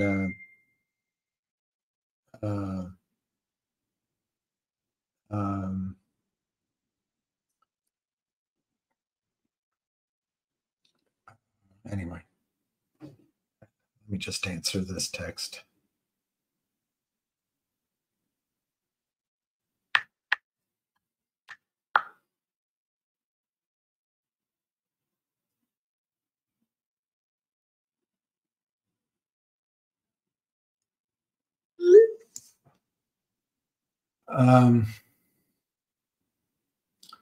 In my gut, when do I think ZJYL will pop? After we've sold out. But I think it's, I think it looks like to me that, look, the trading instincts that I used to have don't work anymore. Everything's rigged, but it looks like it's going to be pretty soon. It's only Tuesday. I was told on Friday or Thursday that it would take several days for Morgan Stanley to sort the shares. So I would guess buy-ins could come at any time. So, but look, if you're watching it each day, I know it can be frustrating. I would love it to go. I would love it just to run. But I look at it each day. I have GTCs out there to sell very high, but I don't, each day I don't expect it to move. I'm perfectly willing to wait another 2 weeks, 4 weeks. After that, though, after a few weeks, I'll probably kind of lose interest depending on what's happening. But if you think it should have already moved, I think you're asking a lot of the marketplace. They just issued the 20-for-1 distribution, and it's still rocketing around the back offices of all these brokerage firms. They're still digesting it. We're counting on a buy-in. That buy-in hasn't happened yet. The whales aren't selling, even though that idiot was trying to confuse anybody. The whales didn't sell at 15. They're not selling at 8. They might be buying more. It's the same old story, KP Singh. It's just the same story. I don't think it's even begun to have a squeeze. None of this is very impressive from the short side. The shorts are trying everything they can do. It's a very puny plan as far as I can tell what they're doing right now in ZJYL. So I think the major move hasn't even begun. There's been very little major move to the downside. They're testing it, trying to see if there's stop loss orders. trying to see if they can make people sell, trying to get out. I'm telling you, what we do with this stock does not matter. We don't own enough. It's just a battle with those whales. And you've been told the whales' game plan. The whales aren't selling. So you either have patience or you lose patience and get out. But you're going to have to see 10 million shares in volume one way or the other before you even get a hint that you need to make another decision. The only way I would sell ZJYL if all of a sudden there was an even better story out there, and I don't know a better story right now than ZJYL for the chance of an immediate pop in the price to make a short-term profit. So T-Low is hitting a new high. I don't know what I'm going to do about going outside. I'm going to try. I think I'm going to try to take.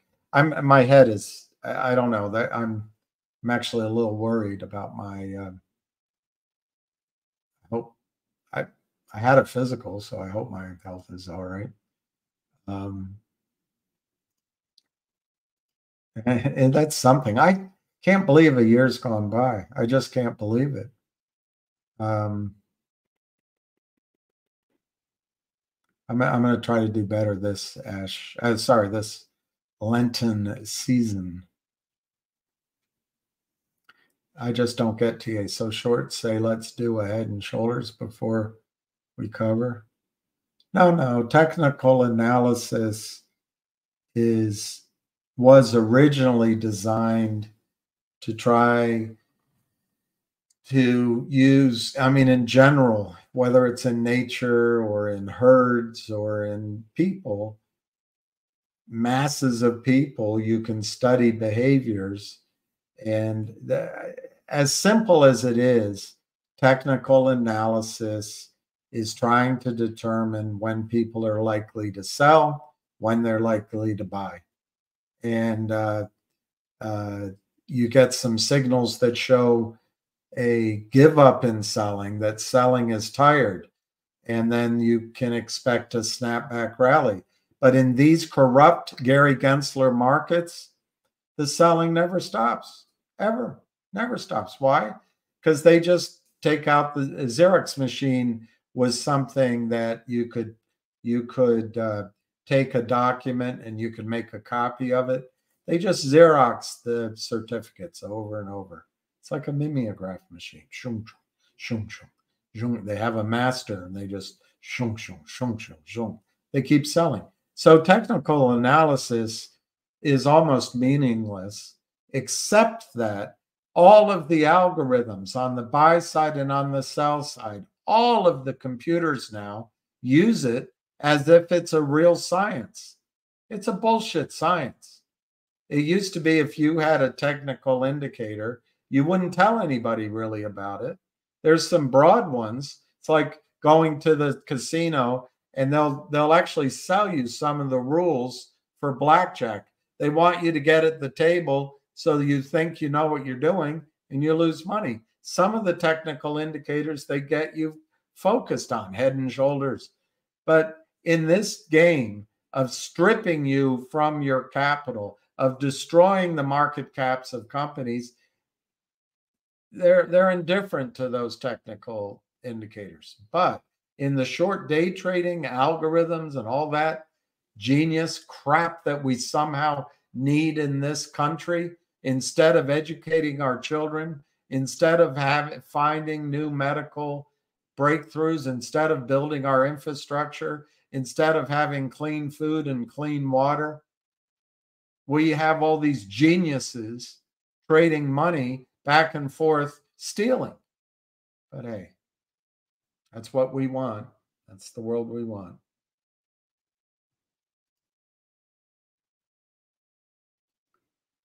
All right, CB, thank you. Mark's predicting a run by Thursday or Friday. Let me think that through. That's very likely. I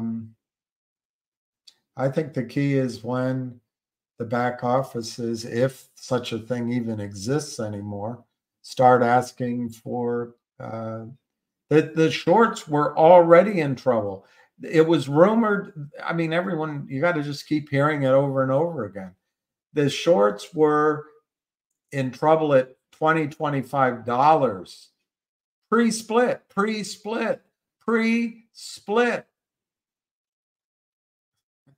It's like basically $1. They were in trouble. So what you hope is they start buying in. If it doesn't, then what? It'll drift, Ramon. If there's not a run, it will drift. It will drift downward. It might slowly drift upward. It will drift. If you don't like it, I would say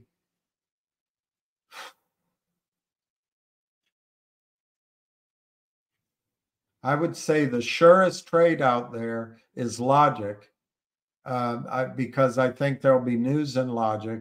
It's 3 cents. Maybe it goes to 5 cents or 10 cents or 15 cents or 25 or 30. Just get out. Whatever it goes up, just get out. So you double your money, you triple your money. Then go to, if it's still down, go to HNRC. And if you can buy that, I think you'll get a cash dividend. And once you're paid that, maybe you can sell because the other dividend will be coming. Maybe the stock will be up. I think CAUD has an excellent chance of running. I'm also starting to see activity in RCRT, and I wonder if that's going to, and GoLogic, but I'm not telling you to go there yet. I'm just looking at it. This TLO, it's an interesting trade. I happen to agree with him. They're going to try, it'll run up, I think. But I'm not saying it'll go to 14. Maybe it goes to 9 or 8, and you get out. You know, if you want action every day, you've got to learn to just trade some of the trends. If ZJYL does not move this week, it will drift. There is a massive short position in ZJYL. There are a handful of guys that own the entire float. They own the entire float. They're not selling. The insiders own 80 or 85% of the stock. They're not selling. Who's selling are the criminals, the day traders. They're annoying you. They sell it down. They sell counterfeit shares. They sell it to themselves. They move it around. They spoof it. That's going to continue. If the stock doesn't go up, that kind of activity is going to continue. They're going to drive it down, Ramon, until you can't stand it anymore and you just sell your stock. If you can't live with that, just get the hell out. It's $1. It's $1.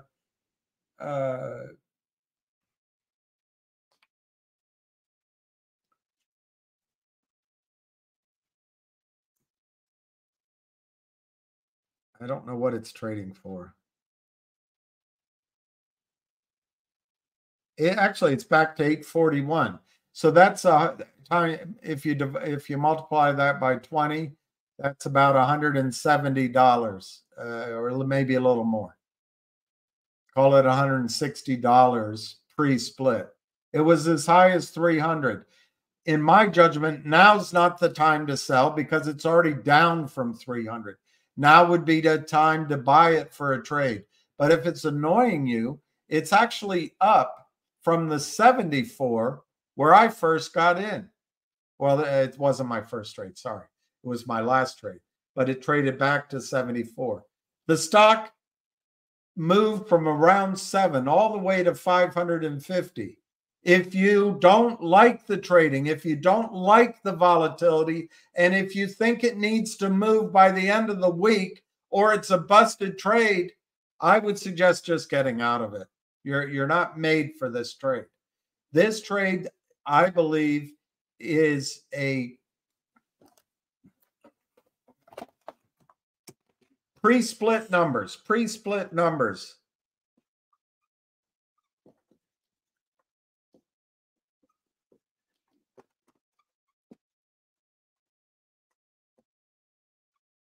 The float, 1.3 million. The whale zone, 1.3 million.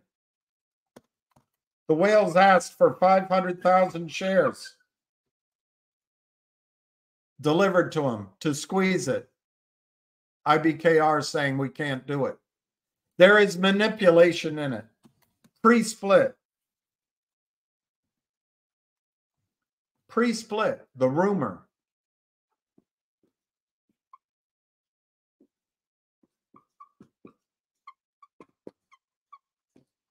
$10 million shares short.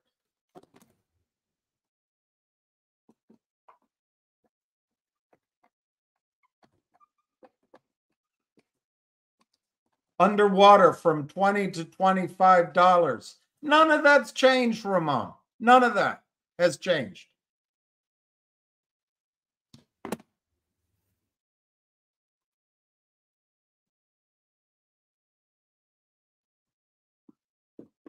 The company did a 20-for-1 forward split.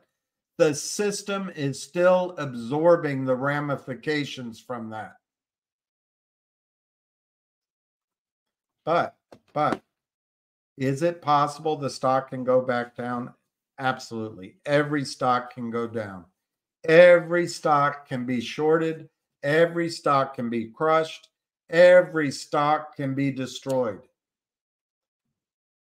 But if you're worried, Ramon, you're worried because in these other stocks, the powerful shorts could outsmart retail, outsmart the longs by just selling, selling, selling, selling, selling, selling. In this case, it doesn't matter what we do. It doesn't matter if you buy or sell. It has no impact. None. I'm sorry to say. Why? Now, if those numbers were correct,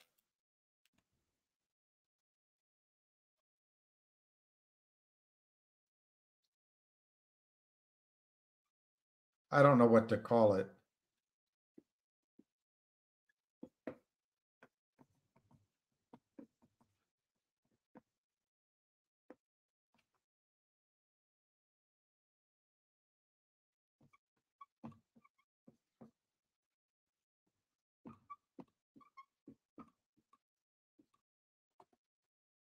If those numbers are correct, $1 is their squeeze point. That's where they got in trouble. There's 200 million shares short. If those numbers are correct, there's no way to prove them. It's all rumor. And the previous high was over $25 and recently $300 or $15. If it breaks through these numbers, that's when you try to sell. When it's down here at 7 or 8, I'm not telling you to buy, but in a ideal world, if you're building a position and you're trading, that's where you buy it. Could it go back down? Yes, but the buyers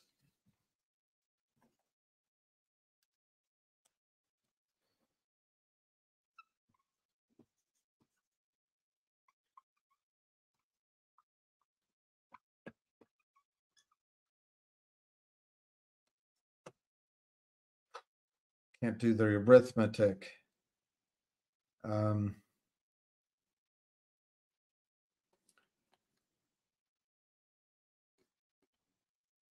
I think this is right.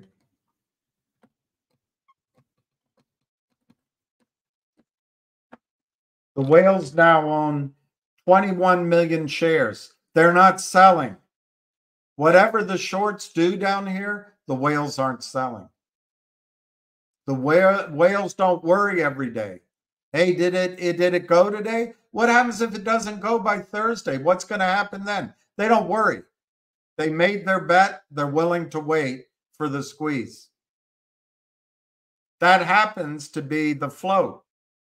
So Ramon, the play hasn't happened. If it doesn't happen by Thursday or Friday, it's all still the same story. The only difference is you're impatient, which is all right, by the way. You can be impatient. You can say, you know what? I gave this story 2 weeks. I gave it 3 weeks. I don't like it. I'm getting out. That's perfectly fine. Absolutely fine. And it's a rational decision. But the two don't have any question. If it doesn't move by Thursday or Friday, doesn't mean anything. Anything. Just doesn't mean anything. The same setup exists. I'm showing my frustration. I don't know what to say. You don't know when it's going to run. It may never run.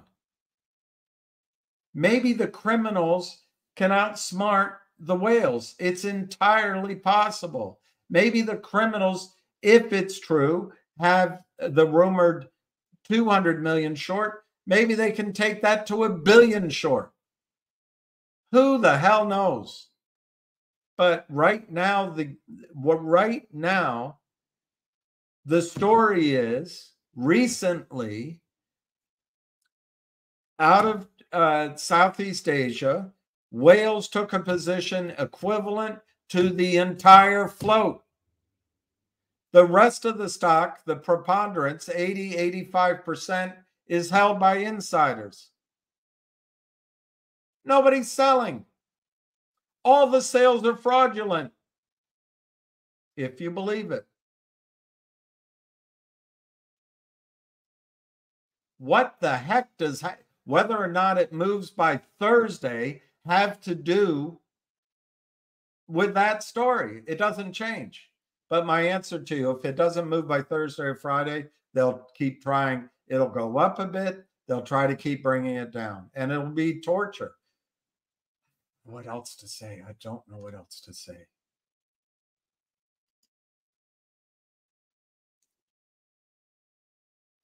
Yeah, I got to get a new computer set up. Everybody sent, I hear, a lot of money to keep Don Fizz here in town. And I should do one of those campaigns to get a computer, but I'm not asking. I'd love to get a new computer. Hopefully one of these trades. I've told you I own 340 plus 15. I own 355, I think, shares of ZJYL. I think it has a shot of going to, 2, 3, 4,000 in a spike. But who knows? I mean, it might be all dream numbers. I'd love it if it went to 100. But I didn't buy it to worry that it's not going to trade by Thursday. I didn't buy it. I could have sold at 300 or 280 and bought, well, let's use the post-split numbers. I could have sold at 14 or 15 and bought back. I didn't do that. Why didn't I do that? Because I wasn't sure I could put open orders in. I wasn't sure I could buy it back. That's how I feel that if it runs, it's going to come out of the blue. Am I stupid? Yeah, I'm stupid. I could have traded back and forth, owned my shares for free, and whatever that cost was to build my position, $1,500 or $8 or $2,000. It's not very much money compared to what you guys do, but I didn't do any of that. I think,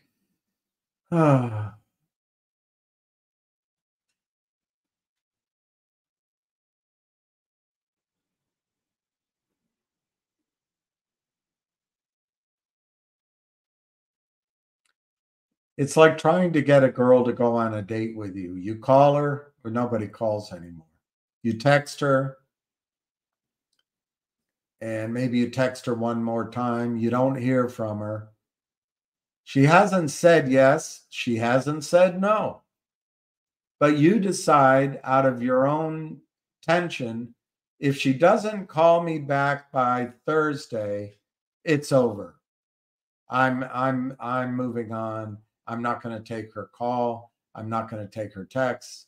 And I'm going to go go out with somebody else. Well, she hasn't said yes or no yet. You don't know. She might have been hit by a car. She might be traveling with her ailing grandmother. She might be in exams. She might be, you don't know. But you're deciding, because she hasn't returned your text, that she is not worth it, not worth waiting for the upside or the disappointment of a no. Yeah, it's okay. It's rational. But nothing's changed. The market hasn't told you what's going to happen with ZJYL yet. I'll tell you what, look for 10 million volume of 10 million shares in one day, whether it's up or down. And that'll tell you where the stock's going. 10 million. I'd go with 10 million as your first indication. Until then, it's all just worthless back. It's just waves going back and forth on a sand. You're looking for a tsunami or a I don't know, the earth to open and all the water to drain out. I don't know. I can't make that analogy work. I don't know what this is. I'll just read it. It makes no sense to me. Intuitive Machine, NUNR, Feb 14th, Falcon 9, SpaceX rocket launcher, rocket ship, multiple stars, smile, okay, goat, boom, boom, boom. No idea, but there, you got your attention. I don't know anything about AULT. If they're buying back all that stock, it doesn't mean they're going to do it now. They could stretch it out. To me, that's a gimmick to say, hey, we're buying back stock, and the shorts see right through it. Let me look up the AULT.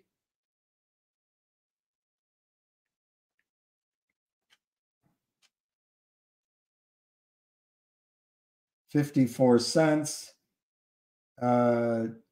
It's been as high as $731 and as low as $35. So they already diluted the hell out of their stock, and now they're going to do a Band-Aid, an attempt to resolve the mistakes they've already made. I don't know anything about AULT. My guess is it'll be back down to 35 cents after an initial flutter upward. That's my guess. Where are they getting the cash? They needed to do this disastrous reverse split, and now they're buying stock. Where are they getting the cash from? I don't know. Mark, I'll look it up. I'm highly skeptical. The yearly high is 700, and you think it's a buy at 55 cents? I don't know. It's not even over $1. They did a reverse split. It's not even over $1. I guess it was as high as $1 today, maybe. So maybe they'll get it to $1. I don't know, Mark. I'll try to find out more about it. It's undervalued. 2 million market cap, 90 million enterprise value. Yeah, I can show you stock after stock. Anyway, I'll look at it. It may be a perfect stock to look after.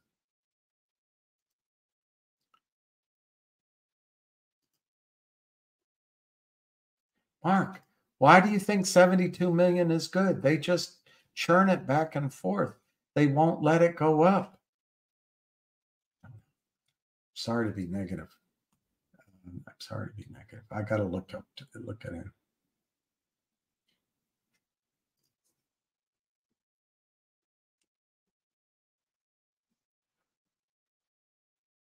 Wow. I love that, Mark.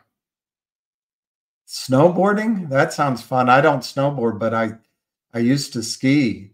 50 inches of fresh powder? That's awesome. In California? That would be awesome. That's great news. All right, we'll see if it's going to work after hours.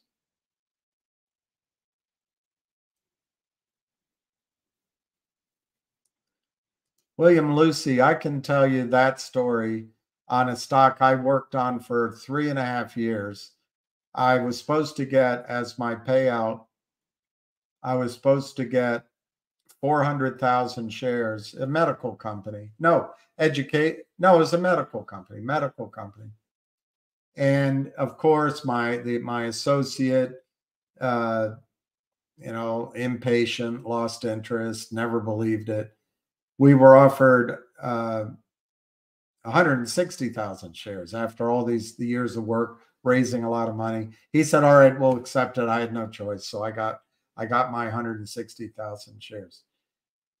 The company was listed, research, trade on the over-the-counter market, trade in whatever. Right now, I can't remember the name of the London AIM, maybe, and maybe they have another exchange, but I think it was AIM.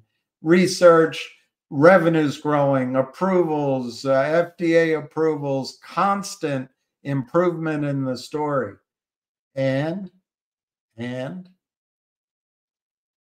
it kept getting diluted. They kept selling it down, and the company, each time it got approval, it needed more money, and the same people raised money.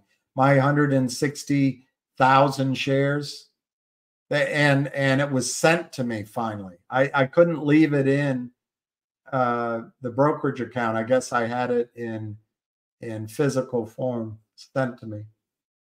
It's 8 shares, and it's probably less now. It's probably 4 now. 8 shares.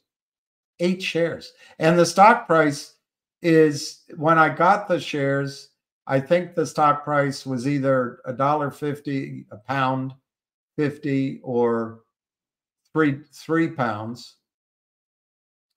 I remember vividly getting a phone call for my shares that would have given me 80, maybe 100,000 pounds. And I was a jerk. I didn't take it, because I figured if someone's calling me out of the blue, it's going up. Well, now the company's doing better.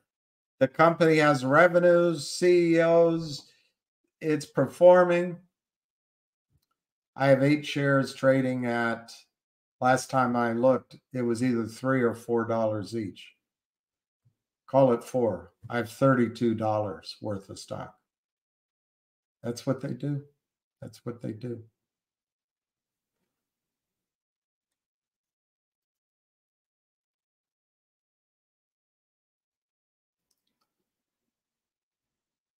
Where are they getting the money? Oh God, I've got to spend time on AULT.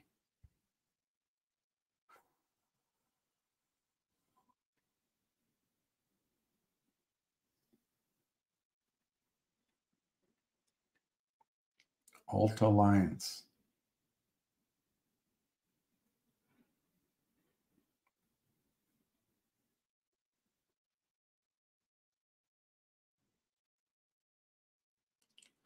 $28 million dollar market cap. Sorry, 28 million market cap.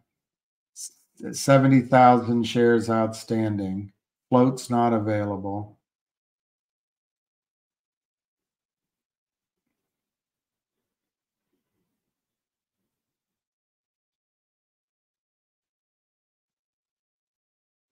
Total revenue, 134,000. Cost of revenue, 78,000. Gross profit, 55,000. It's nice they have a gross profit. That's very good. Operating income, though, is negative 140,000. So they don't have operating income. Earnings per share, negative 74 cents.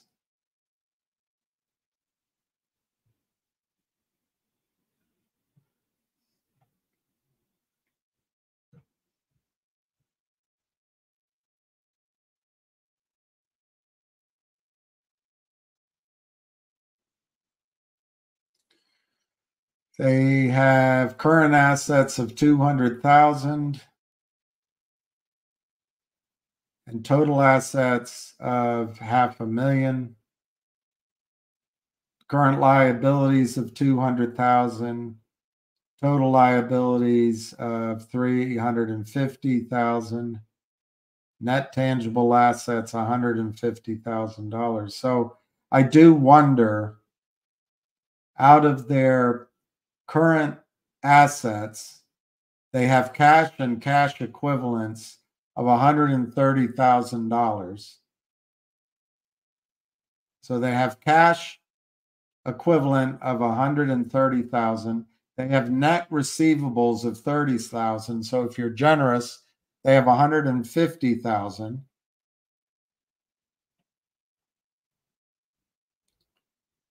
They have a gross profit, but they're losing money.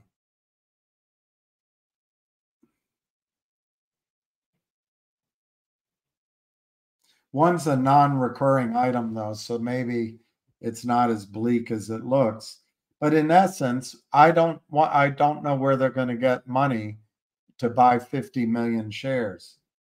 The stock trades at 60 cents. Let's assume it goes up. Let's say if they start buying, it's going to go up. They buy 50 million shares at $1. It's $50 million. Where are they going to get that? Where are they going to get that money? It's a gimmick, I think. But anyway, that's my reaction. And I also wonder, it doesn't state it here, if the numbers I read to you need 3 zeros on the end, but it didn't say they do. It's a gimmick. I think it's a gimmick.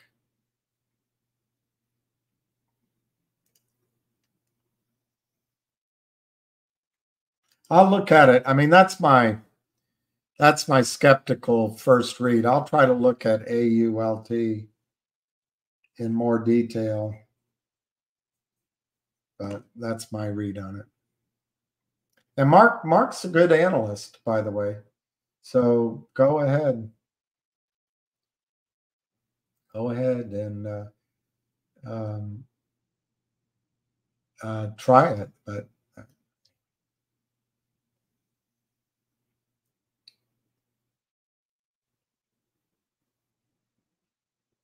I don't know about that. Why would the criminals drive it down to help the buyback?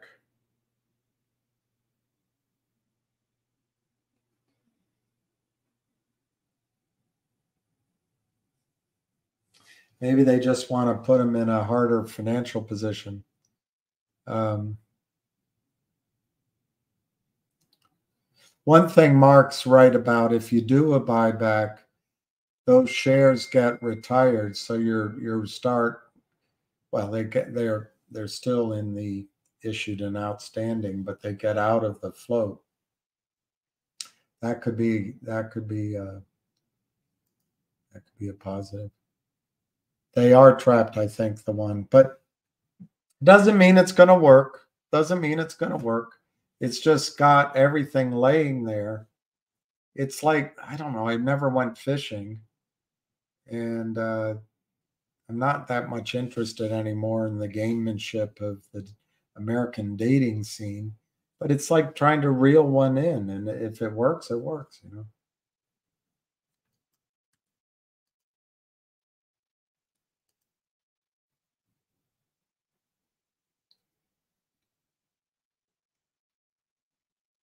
Yeah, there's always one, Mark, but it doesn't get it doesn't happen yet on one of ours. Yeah, I do. I know. Celeste is the best. Celeste is the best.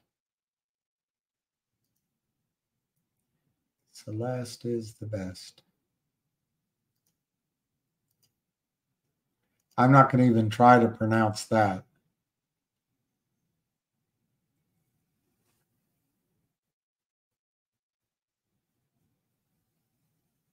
But there's a couple of things there P money that interest me. And P doesn't interest me. Low float does, profitable. And then that word.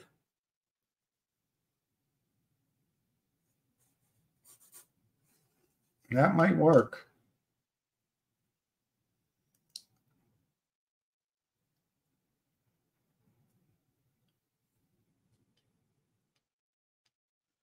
Well, hallelujah. That is a debate, isn't it?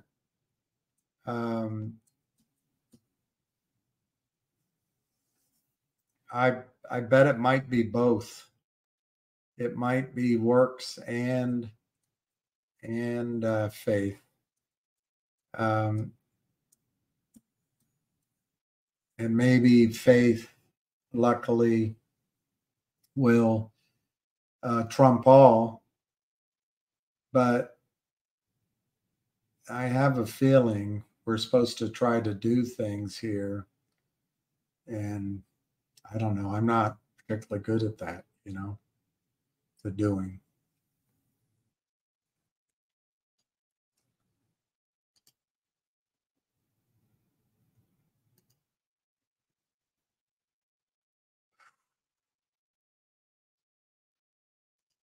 If 10 million went into ZJYL, what would that make the price reflect? 10 million. So you're saying if they covered the 10 million shares? Oh, I think there's going to be trouble. Look, before the split, the way I heard the story is the stock could go to $20,000 or $30,000 a share or higher. It's a very simple story. A group of high net worth investors who know each other own the entire float. They own the entire float. The insiders own the other 80. Basically, they own the other shares. They own 80% of the outstanding shares, which I recall was 7 million something. So it's the insiders plus the float. And these guys own the float. They're not selling. Add to that the rumor that there's 10 million pre-split shares short, trapped, underwater, pre-split by about $200 a share, and you start seeing that the pressure is building on the short positions. But it doesn't mean it has to work. It's just got everything there that might work. And I think you'd kick yourself, and that's what you have to ask yourself. Would you be angrier if the stock goes from what now is $160 down to zero, or if you sold here and it went to I don't know, $500? Hello? I'm still on. These guys are driving me crazy. Oh, swell. You're just what they need.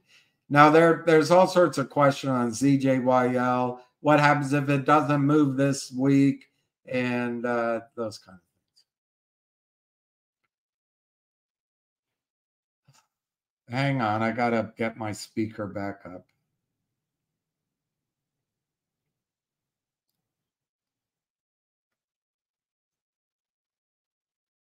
Sorry. Battery 40%.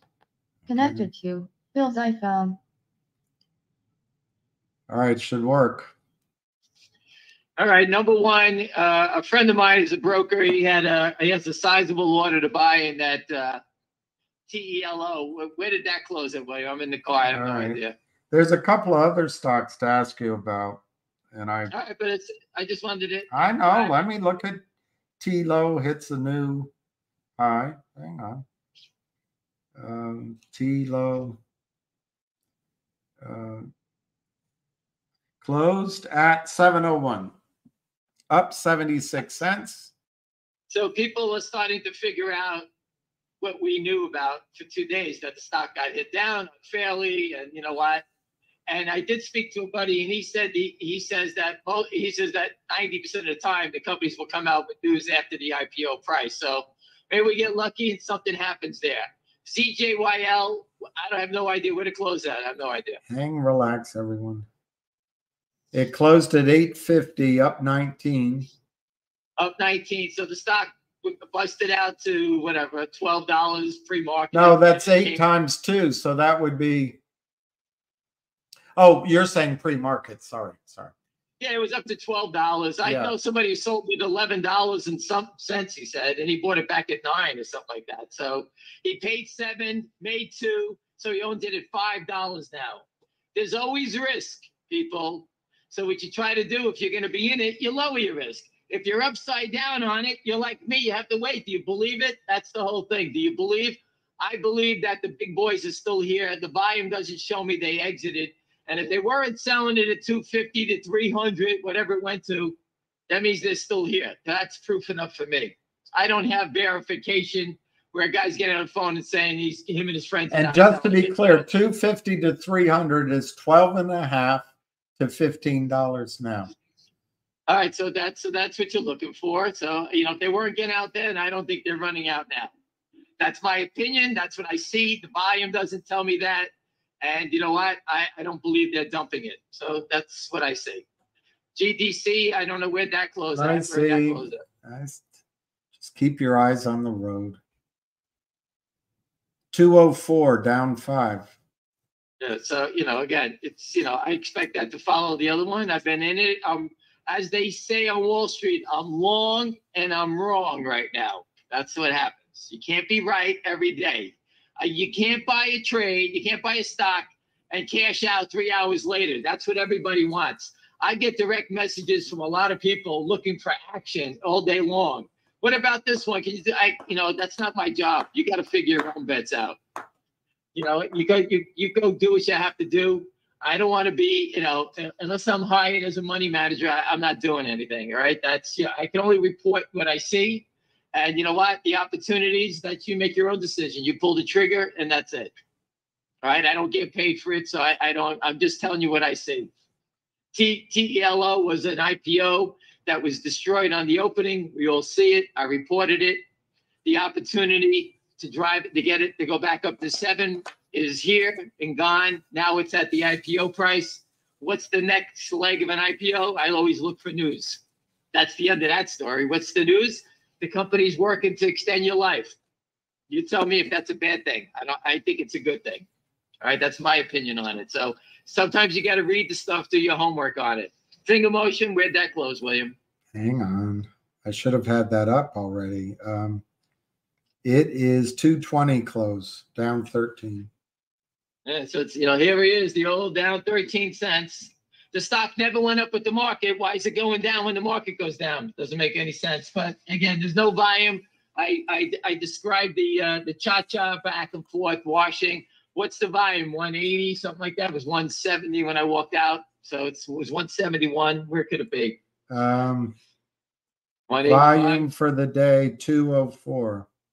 Oh, so they ramped it up at the end. So they were doing a lot of wishing and washing here. Remember, they wash trades to move them around. They wash trades to buy more settlement time in case they're getting called. What do I mean by that? Morgan Stanley calls up E-Trades. Hey, you sold us 20,000 shares of the stock. You owe me delivery for it. And the short seller gets the call and he's like, okay. And he does a quick wash and it resets the time on it. That's what I mean by washing it. All right. They get called in on stock, not all of it. They may get called in on 50,000, 30,000. So what do? They wash it.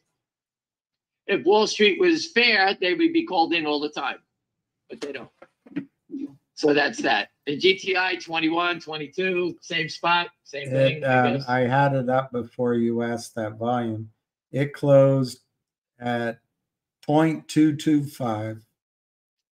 All right, so they got through the 2222, whatever that is. Anyway, so there's the recap.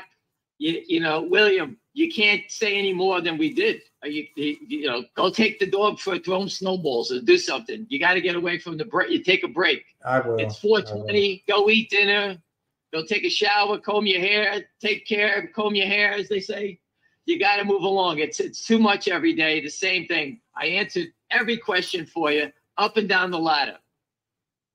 Yeah. The market's at highs. We've been saying it. Remember, all these guys, there was a story on Zero Hedge yesterday.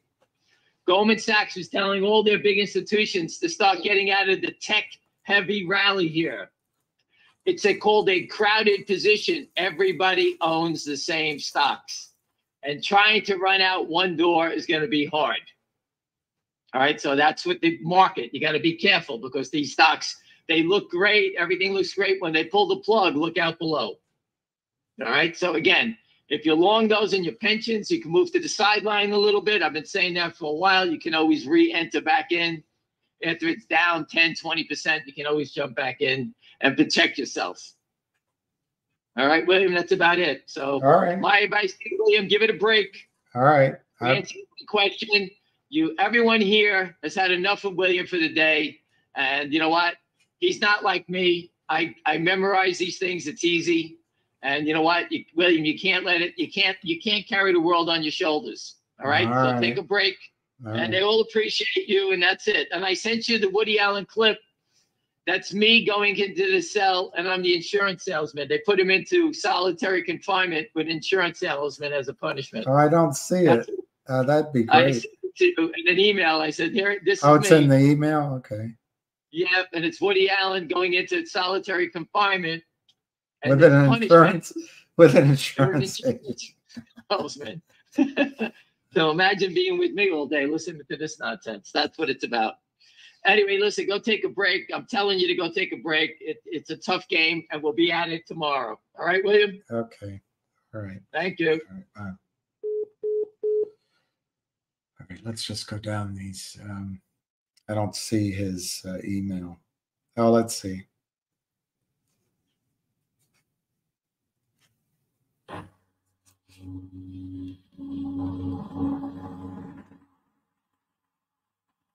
Never seen this before.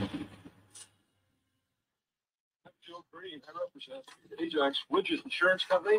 Yeah, I'd like to talk to you about insurance stuff. You're about 30, right? You know, I think the best thing to do would be get straight away plus a little turn.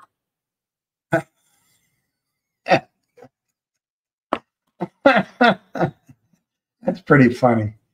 I don't know that what you're, I think covering 10 million shares or 20 million, 200 times 20 is 200 million. I think it goes to the moon if that's your question. I think it could go to $1,000, $2,000, $3,000.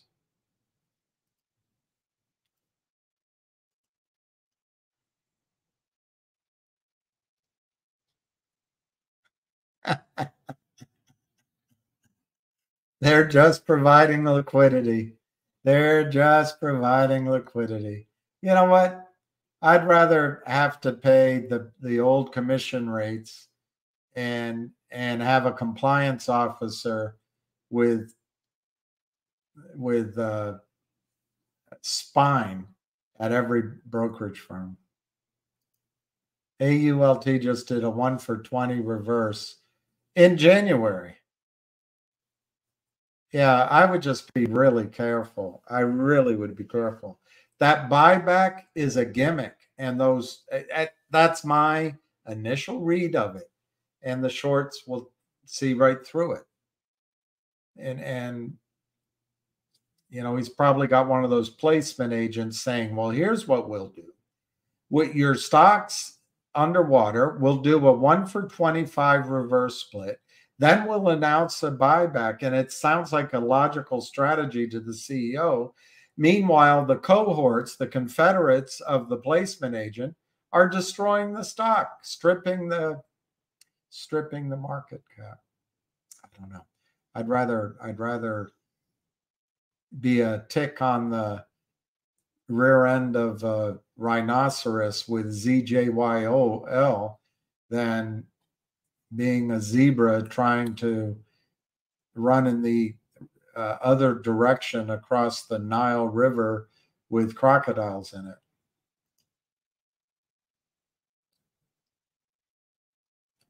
Raka, what a joke. Look at Finger and GTI over the past months and months. All here still talking. Well, Raka, it is, I can see I can't see the humor in it, but I can see why you might think it's a joke. My suggestion to you, Raka, stop watching. Don't watch. Get out. And Finger, I wouldn't sell necessarily right now because Finger, I think, has a series of very positive announcements, but maybe you lighten up. If it goes up to $3, $4, $5, lighten up on Finger and get out. GTII, I'm not as positive on until the direction of the company is determined. And that's happening at the board, the board level. You can't control people's decision making. So if you need to get out of GTII, maybe establish a tax loss, go ahead and just move on. Move on. I mean, there's other places where people gather and talk about things. And maybe a better place is to go on one of the space calls and talk about day trading. I don't know, Raka.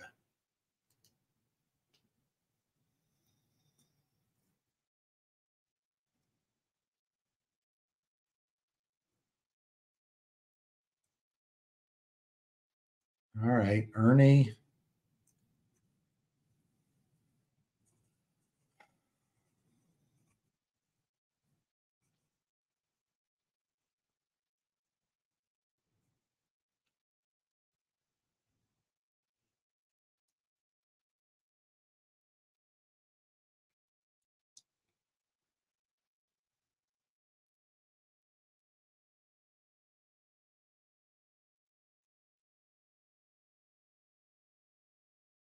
All right, I'll watch that video if I can get in there. Bought 20 calls at 5 cents. Finger 250s for this Friday. Well, it's it's a punt. I think I would buy I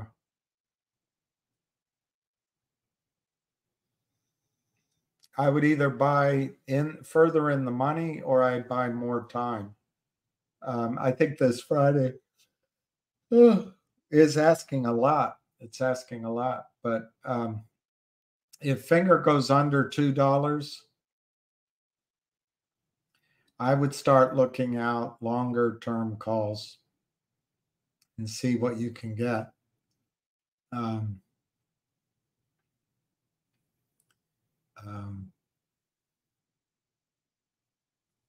But I think if I were buying calls, I'd rather buy 5 of I'm making it up, the August strike price than 20 now, because if it runs, I can sell the 5, buy 10. But I don't own any now. I made money as I was going up. But when I went to do that interview for the stupid truck, I couldn't look at my account, and I really got killed on that last day. So the criminals won, at least as it related to me.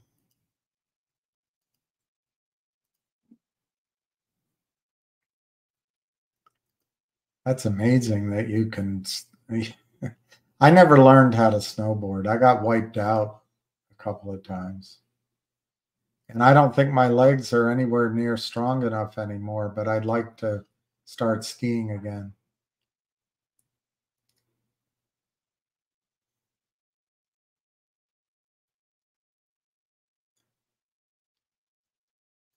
I don't know about big news on Logic or CAUD this week. I said it could be. I don't remember saying it was going to be this week, but I said maybe I did. But I think I said before the end of February. I don't remember, but Logic, I expect they're going to announce the buyer. It's the same story. They're going to announce the buyer, the reverse split candidate. The question will be, is it a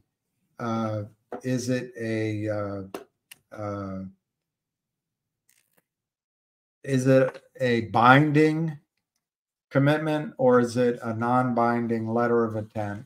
So if it's non-binding, that probably won't make the stock go up gigantically, but it could make it move to 5 or 10 cents. The other question will be, if the company buying Logic, the reverse, doing the reverse merger, buying the shell, if it's worth 400 million, which is really on the low end of the numbers I heard, and we get 15% of that,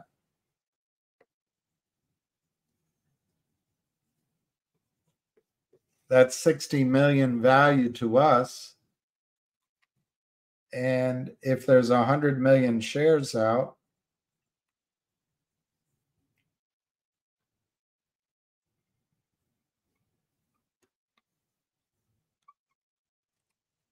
you know, it's 40 to 60 cents. That's 60 cents. But if you use the amount of shares that are out there now, it's 40 cents, 40 to 60 cents in value per share to us. And it'll become a New York Stock Exchange or NASDAQ stock. They will reverse it into it as it happens, so that shorting by the shorts won't be helped. They'll get the benefit of not having to maintain as high of a maintenance requirement at their prime brokers, so they can take money out without paying taxes. That will help the shorts. But there's a bit of Machiavellian about this for us right now. We just want to try to make some money in Logic. So if it's worth 60 cents, the questions will be,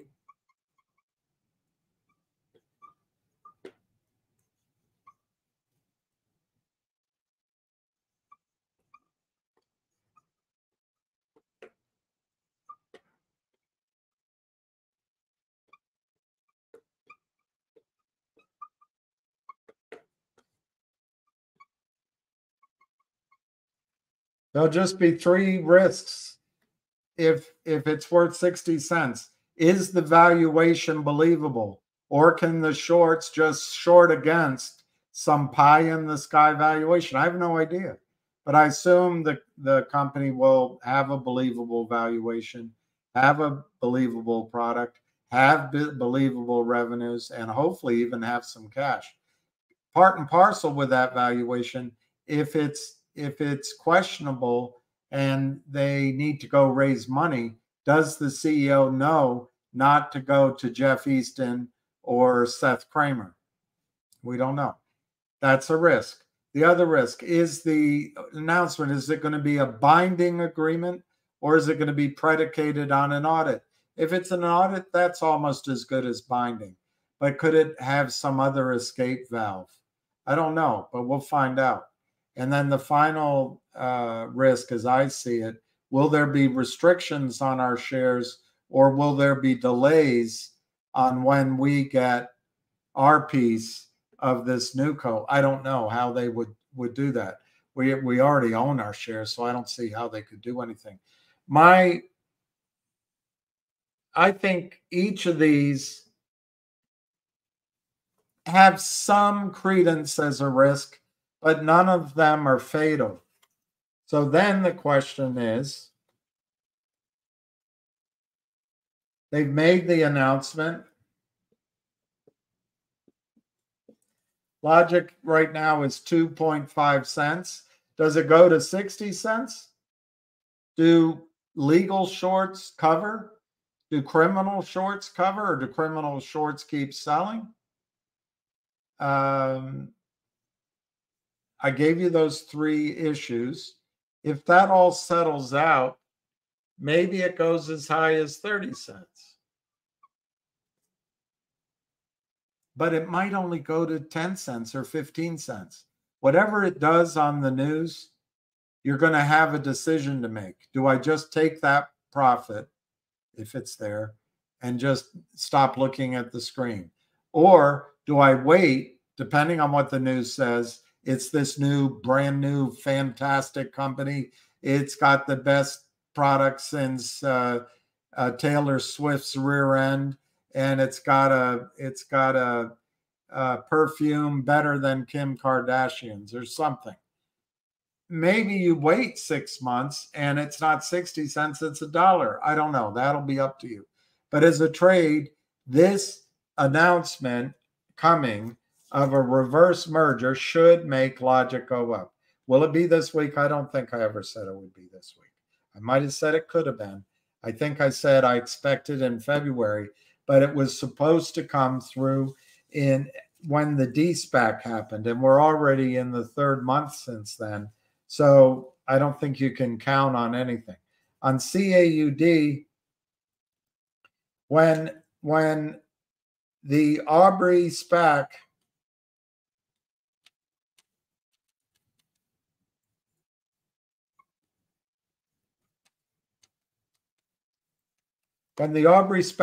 de-SPACed, Data Logic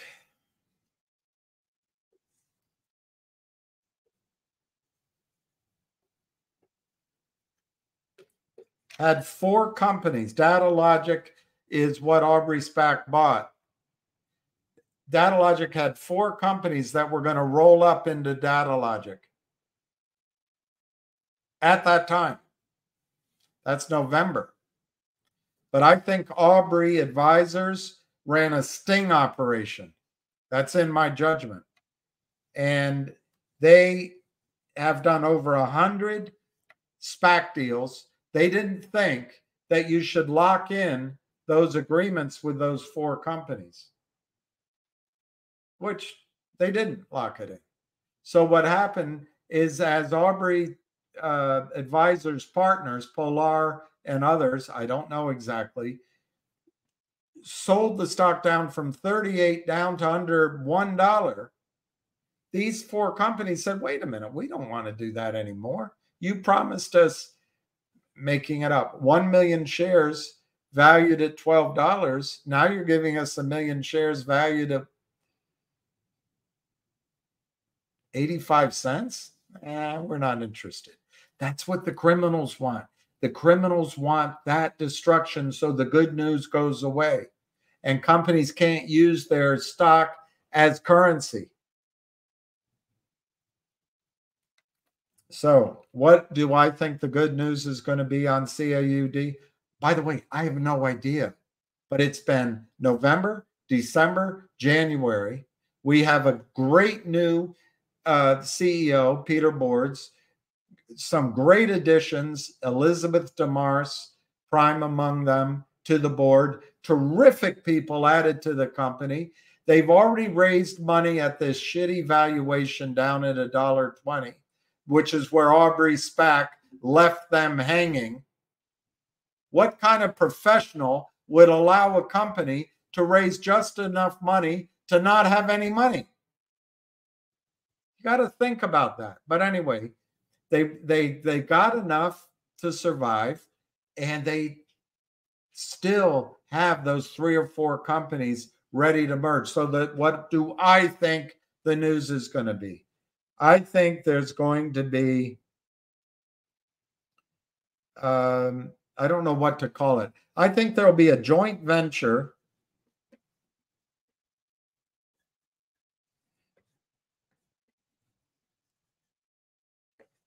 with 1 or more of those 4 companies. I mean, I can't create how it would be, but it would be something like, we agree to go back to our agreement in November.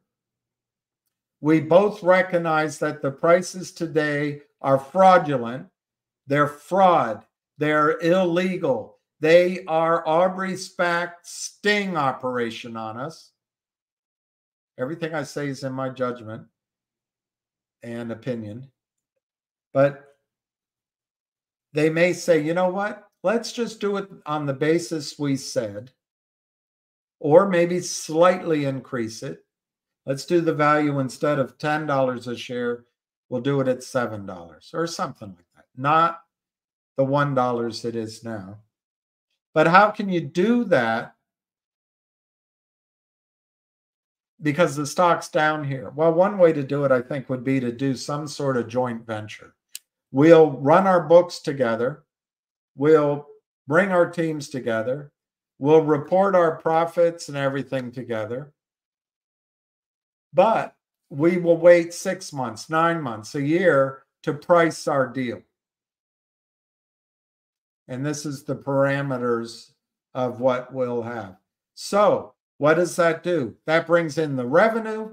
That brings in the cash flow. That brings in the earnings. That starts making the revolutionary story, which I think is what's coming for ad tech and martech, advertising technology and marketing technology, that's going to target the 50% of the market that is not Amazon, Walmart,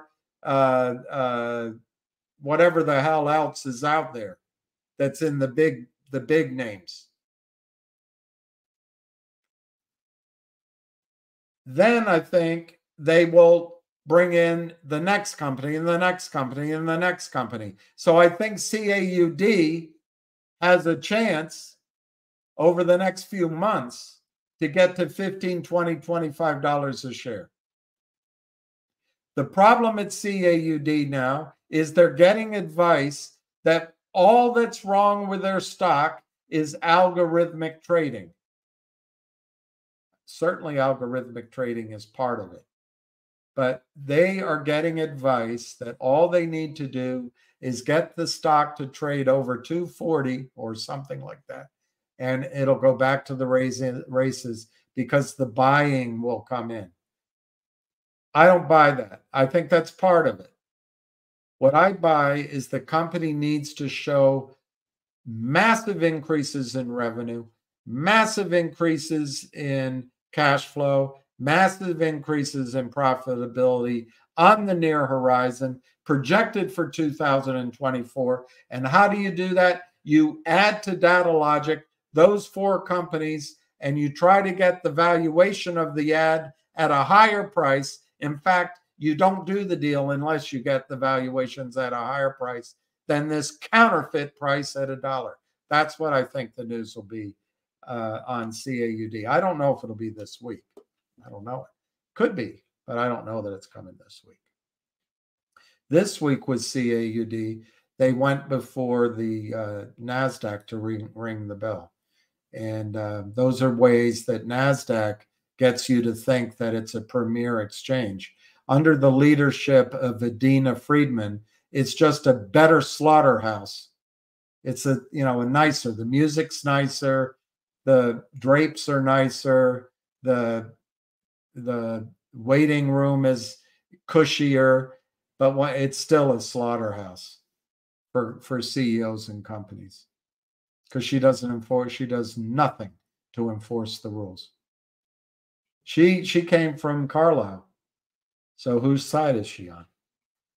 Anyway, that's what I think. CAUD's next announcement, whether it's this week or next month, is going to have to be that they're starting to combine these acquisitions in, and they'll feed on each other. And as it's like adding logs to the fire. The first one, it doesn't look, and then the fire starts. You add another, and you add another, and all of a sudden, you have a roaring embers and flame. That's what I think's coming for CAUD, but I think it's going to take months.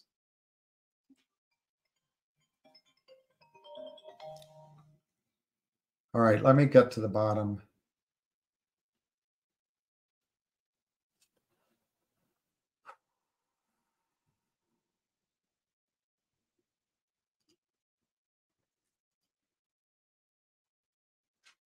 I don't think Matt's banned. I never banned Matt. Lion, I never banned Matt. I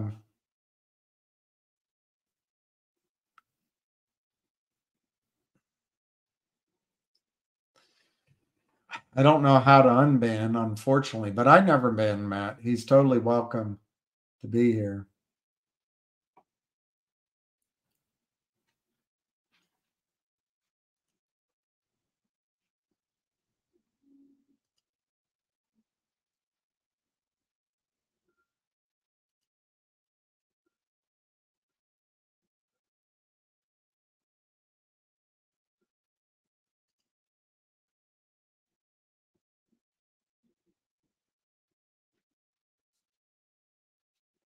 Let me see what PS71 did. Sold my DBMM vocal MMAT and GNS today. Great. But see, I think CAD is great. You might have to wait just a while, but I think that's okay. My view is you add while you have a chance. And LGIQ, I think LGIQ is going to be a trade this week, next week, following week. I don't quite know, but it's time for that deal to get announced. And then I think HNRA is a cash dividend. I am starting to get wind that GoLogic and RCRT might finally be doing something. I'll let you know about that. And of course, there's some other stocks out there, but I like what you're doing. DBMM, you got a high on the stock. Vocal ain't going anywhere. MMAT, because of the board's view, is going to have a hard time. GNS, that guy's just a anyway. I applaud you. Let's CAUD, I think, can go to 10, 15, 20. I really believe in Peter Boards. I think he is going to do out of the box strategies to get out of the quicksand that Aubrey Advisors put him in, or either by incompetence or on purpose.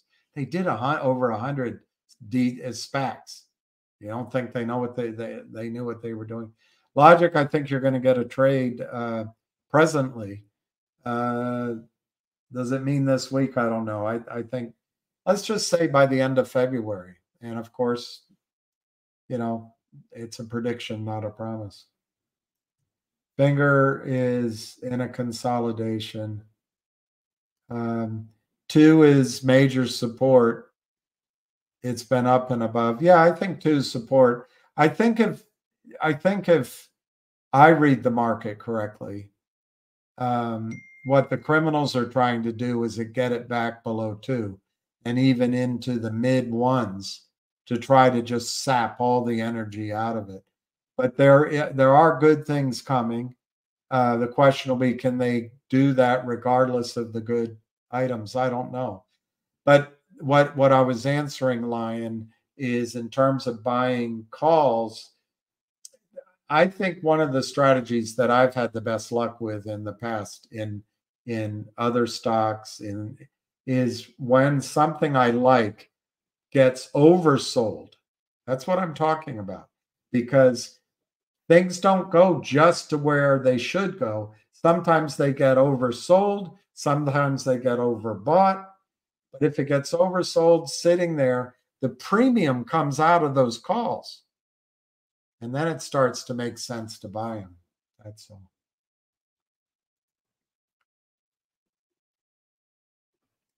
Yeah, I'm down. Well, anyway, I'm down quite a bit myself. But you know what will happen since you sold those? You won't think about them again. And they might become trades again, but then you're back in it with the mindset of a trade rather than, you know, being stuck. So I appreciate it. Thank you, Lazy. Listen to him. That's all I ever do. ZJYL's up. Yeah, I like this idea Lion has. Where I disagree with him and Lion, maybe, I'm not speaking for Lion, is I personally believe the most likely direction for the stock market over the next weeks, possibly months, is massively higher. I think we are headed to unfathomable highs. So if you buy puts, get ready to have bought them too soon. So maybe what you do is you buy a couple, and then you buy two more, and then you buy two more. But I do agree that these stocks will become sources of capital.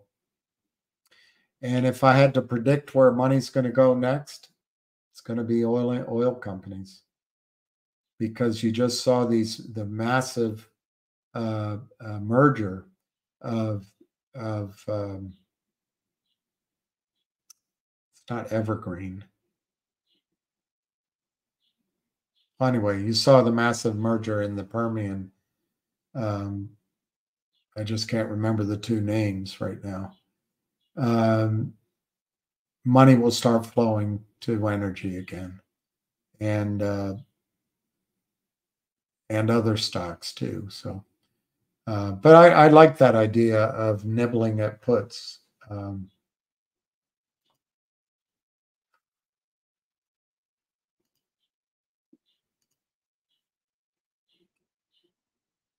I like that, kiddies. It's the Fibonacci number.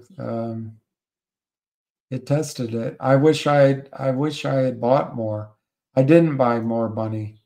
I wish I had, and I might, but I didn't buy more. I put a little money in something else, which I'm not going to talk about. Just a penny, literally, a penny stock.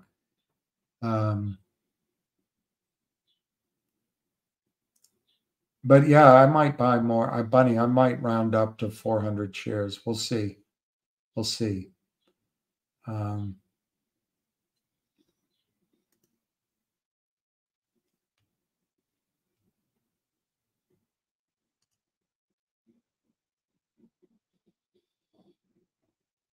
I know, Bill. I do. I don't know. Something wrong with me. All right, I'm going to go outside.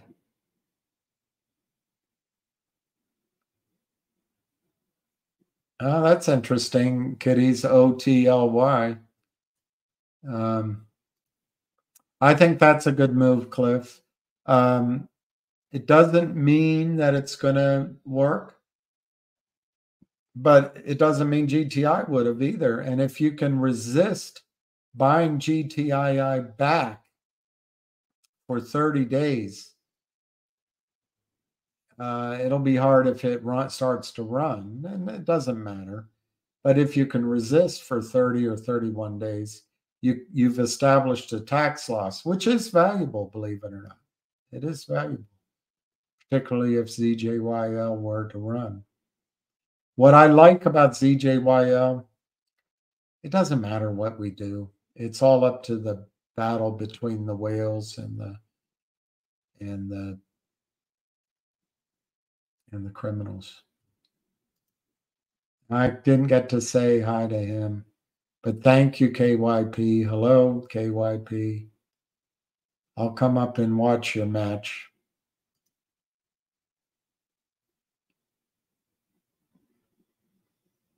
It's all right. It's not a bad. You don't know. You don't know when you sell. It's hard to sell. You don't know. But what if Chuck's got a point? But what if ZJYL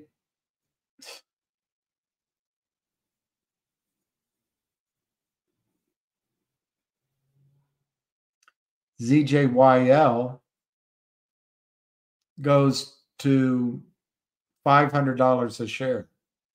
I'm making it up, and it sounds fantastic.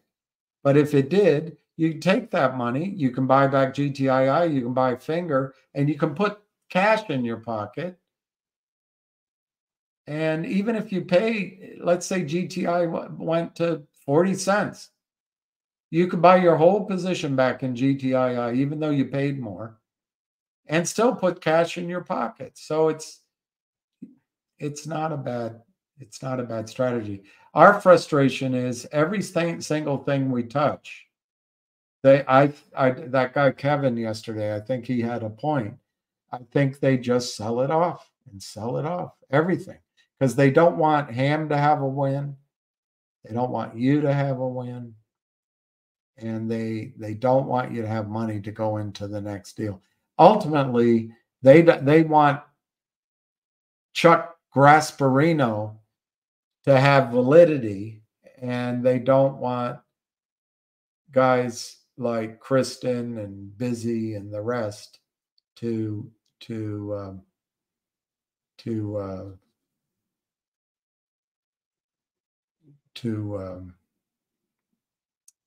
gain a following.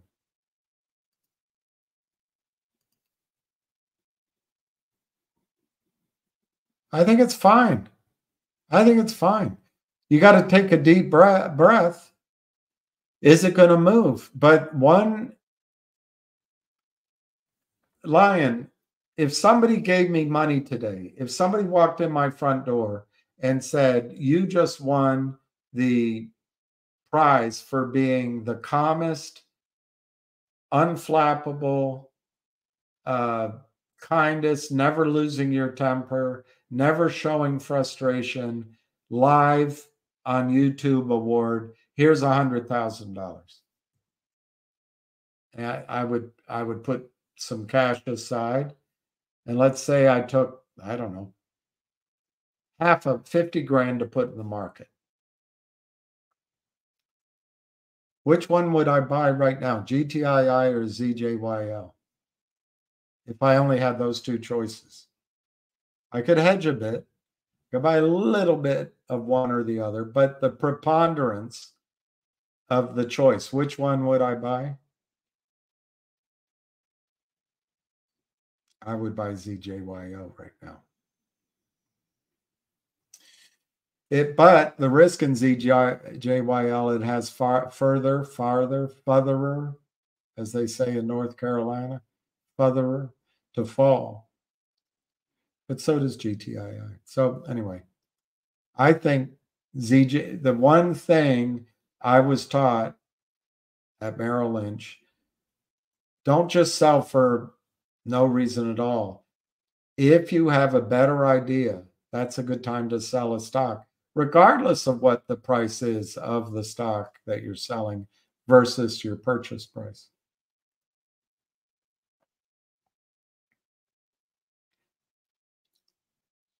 Yeah, I agree with that. They're trying everything, and we'll see. Yes, I had lunch. I had lunch.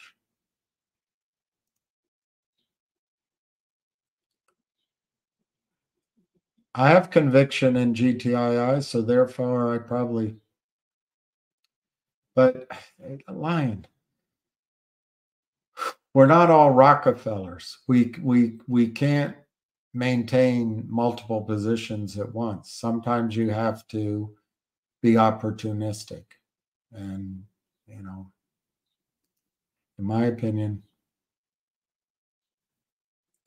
well, we'll see. I mean, that's what makes markets. From here, GTII is 20 cents. Where can it run without generating a squeeze? I mean, it could go to $1. It could go to $2. That's 10x. That's 10 times its money. ZJYL at $8. It could go, I mean, sounds fantastical, but it could go to 80. That's 10x. Very easily. It could go to 80. 500, was 550 was the high that it just spiked to. And I think that would mean 1,000. No, that's wrong.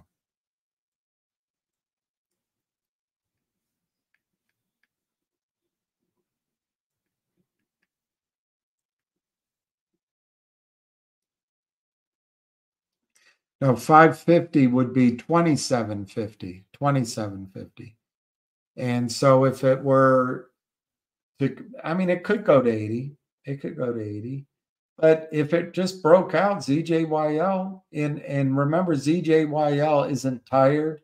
There's not people getting ready to get out. There's not skepticism. There's not, it's not necessarily under control. It could go to 800. It could go to 800. That's 100 times where it's trading now. And that could all happen very quickly. It may not. But do you think GTII is going to go to $20 in the next, let's say, 30, 45 days? It might, could. But I think ZJYL could give you that 100 times your money before GTII does. Then you take that money and you come back to GTII. Yes, there's the risks, you're out of it. But the idea is to make money. It's not, I need to make money in GTII. The idea is try to make money.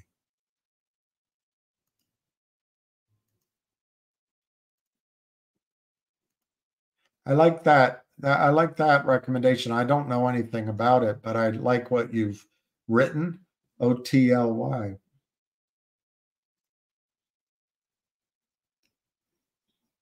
Thank you, Miles. I'm just feeling run down.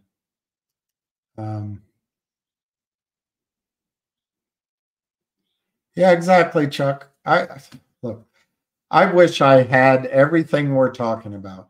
I wish I had that full. There was a senior person at my office, big producer, would say, I have a full position in Exxon, or I have a quarter position in Microsoft, and we're slowly adding to it. I hope to have a 50% position by the end of the month. And, because you don't always get a chance to buy it all at once. You don't have all the money. The price action doesn't work with you. You're in something else you're trying to trade. So there's no perfect decision. And it is, at the end of the day, about trying to make money. It's not easy. I think that's right, Cliff. Not easy being cheesy.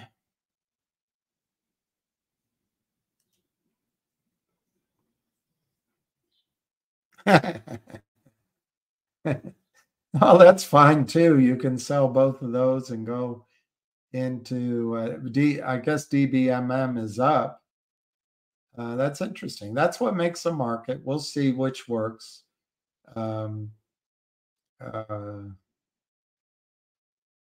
I really think Logic is going to have a trade in the near term. It's just a question of how high. It might just be the money, you double your money, but it could be 10x, although that's probably optimistic. I mean, I certainly think it could go to 5, 10, 15 cents. And depending on the strength, based on those three things I mentioned, how believable the valuation is, if there is a delay, like some sort of restriction or delay, time is money. And what was the other one I said? Can't remember what the other one is. I said.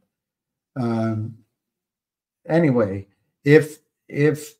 whether it's a binding or non-binding agreement, I think it'll be pretty darn close to binding. So you remove some of those uncertainties, you remove time, you could get closer to the 60 cents that I'm making up, but that's what I think it might be. And then the question is, how high does it go before it stalls? And I just want to take the trade. I don't know. But if it went from here to 30 cents, that's 10x.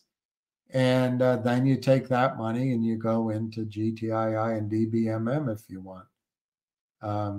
I think I'm going to,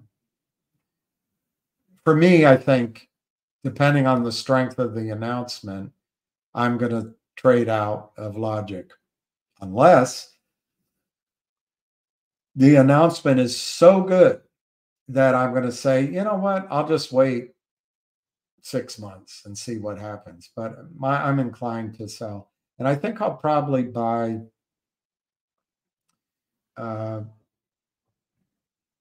it just depends on what the profit is.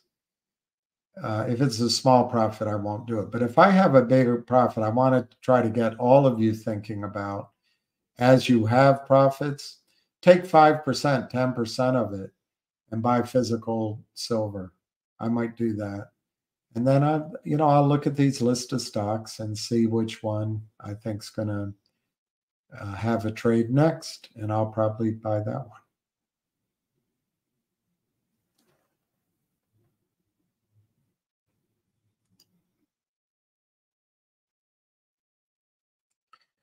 The CEO did not listen to Ham's advice and chose to go it the way the smiling, lying faces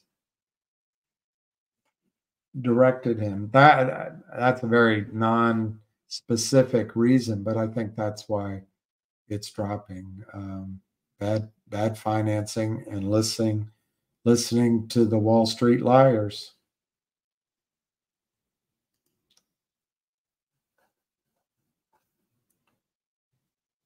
There you go.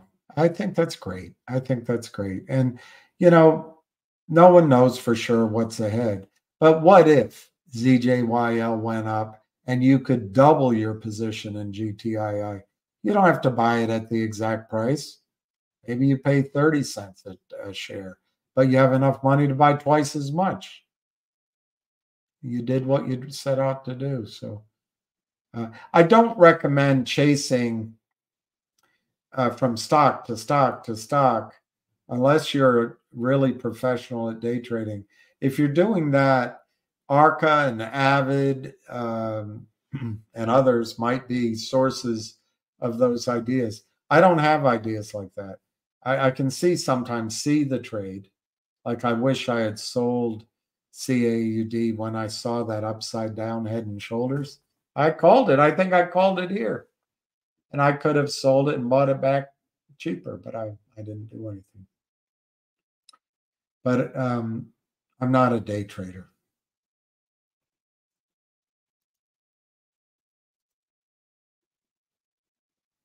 That's what I think. And then, Jeff, the key is if it does run, and let's say it goes beyond $25, $30, that's in all high territory. I think it's going to keep running. But let's not get too greedy. Maybe we should try to take our original money off the table. Or let it run. Either way, it's just know what you're doing. Just know what you're doing.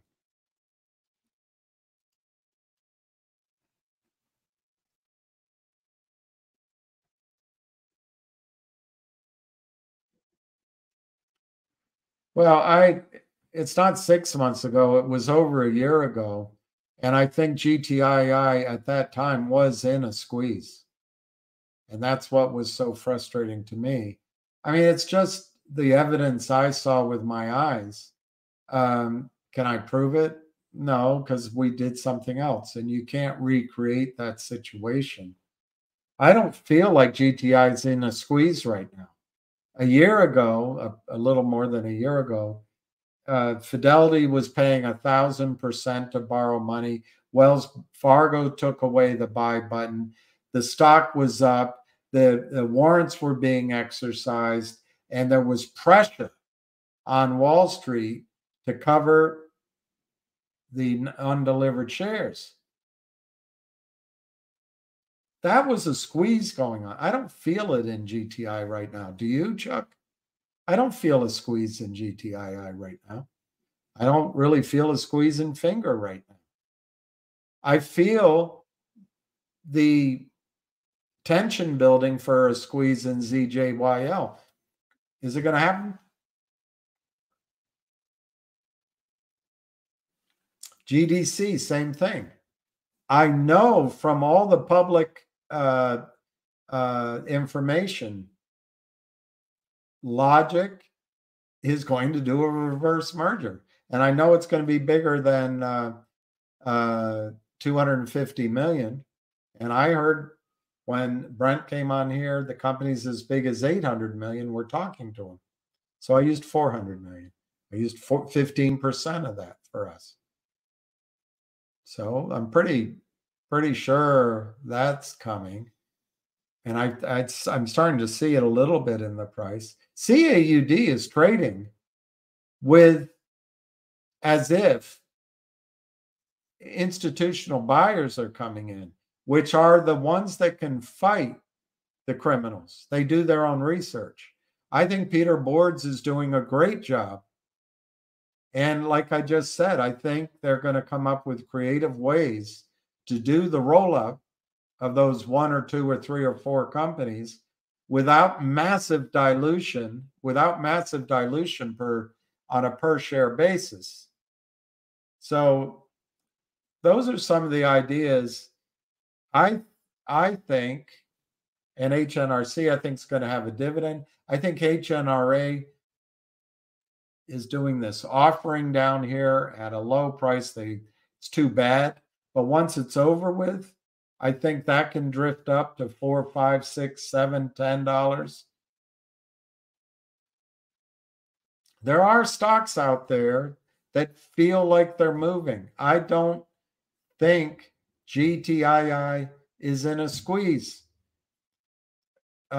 Roughly a year and a month ago, a year and 2 months ago, I believe GTII was in the middle of a squeeze. Everything felt like it was squeezing. The pressure, the momentum, the energy. And I think the back offices were in trouble. But we're not in that position right now. And like you say, we went to Cosmo. I'm not telling anyone, Chuck, to move from GTII to ZJYL. I don't think it's a bad idea. People can make up their own mind. But the stock that feels like it's going to move right now is ZJYL. It'll be some other stock I've never heard of. I don't know about that stock. Why ZJYL? Because I trust Tim's information, and I trust that these whales are in it. GDC, why? Ham bought it. Why would Ham buy it? He paid more. He overpaid, but he's not selling. I bought GDC. I overpaid. I'm not selling. But you never know when the squeeze is going to happen or if it's going to happen. But if the story hasn't changed, you wait. And if it feels like GDC and ZJYL are next. Finger, absolutely. I think the news coming could be a catalyst for that stock, doubling, tripling, and even more. But I think Finger doesn't feel like it's squeezing right now either. Now that can change right like that. And I might be wrong. And in one day, it's off to the races. But I'm talking too much on that issue.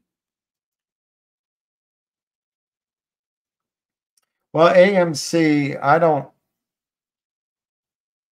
know what to say there. I wouldn't buy AMC and I wouldn't hold it. I think they've got it all under control. But George Donahue, who I met, and I really respect, he works hard. He doesn't quit. You know, I would if you need advice, I'd listen to him on AMC.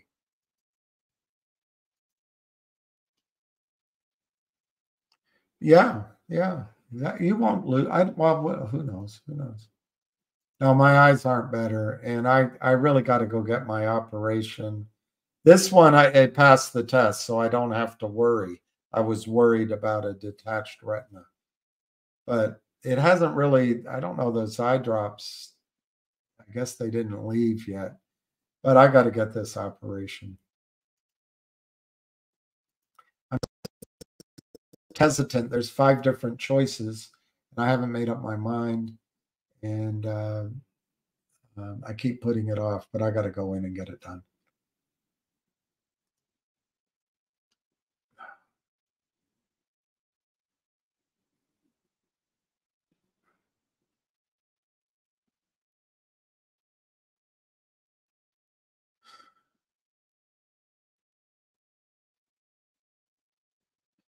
I don't think you typed that question the way you meant it, or I just can't make sense out of it. But yeah, a company can borrow money from a regular Joe. Yeah, I mean, a company doesn't have to go in the market. It just all has to be disclosed. All right, I believe you, Lion. I believe you, Lion.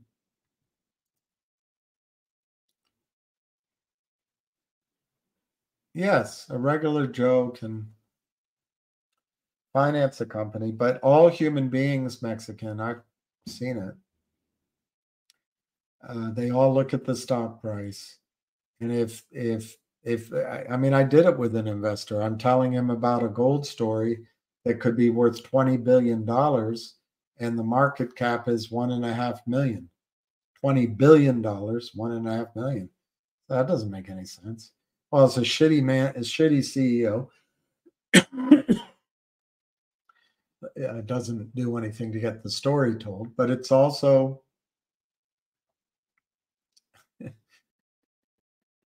anyway. That's where some people see opportunities and they get rich when they act on them. Others need the comfort of the crowd. But yes, the only requirement is they have to disclose it.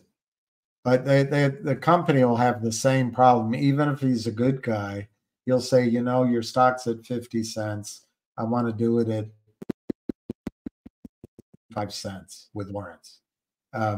What would be great is if you could get somebody to come in and say, you know what, I'll do, your stock's at 50 cents. I'll come in at $5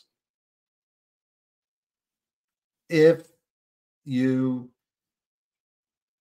use the money in this, and this way to increase profits. And if you can get other, you know, I don't know, another set of investors to match me. And then you start beating the shorts. It's hard to do though. The psychology is, hey, the stock's down here. I want a price.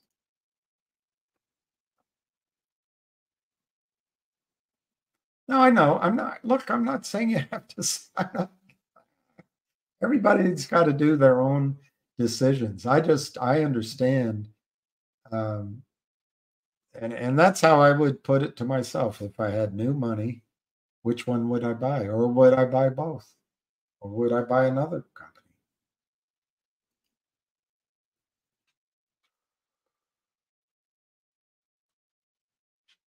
Yeah, Jeff. I love your position in GTII. That's fantastic. I hope it works. I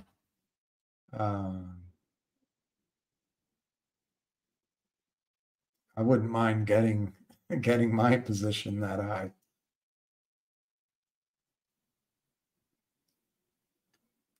Well, not selling at a loss. Okay.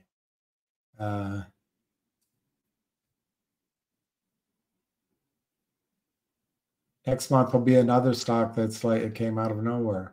Yeah, there could be other stocks that come out of nowhere. Look, Ham talks probably to 200 different people a day, and people call him with ideas, and he shuffles through them, and he hears the one that makes sense. Yeah, there'll be another stock story. Keith, it's not about making money in I need to make money. I'm going to go in the stock market. I'm going to buy one stock, and that stock better work. I'm going to make money in it, and I'm not selling until I make money. It doesn't make any sense. If it's about money, you do have to.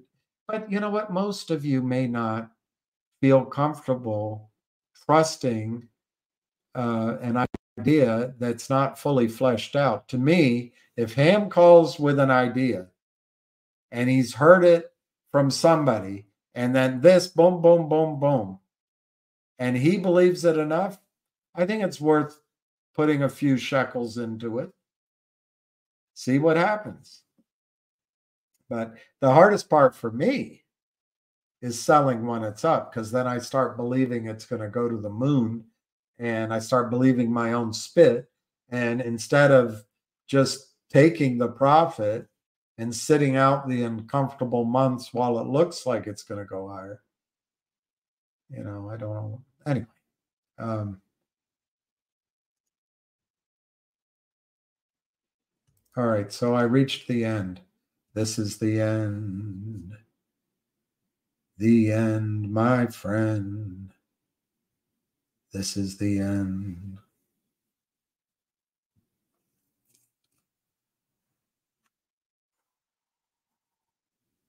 Well, see, GTII VO Warrior, I swear it was squeezing. But the other side was clever. And make no mistake, the other side fought with every power they had.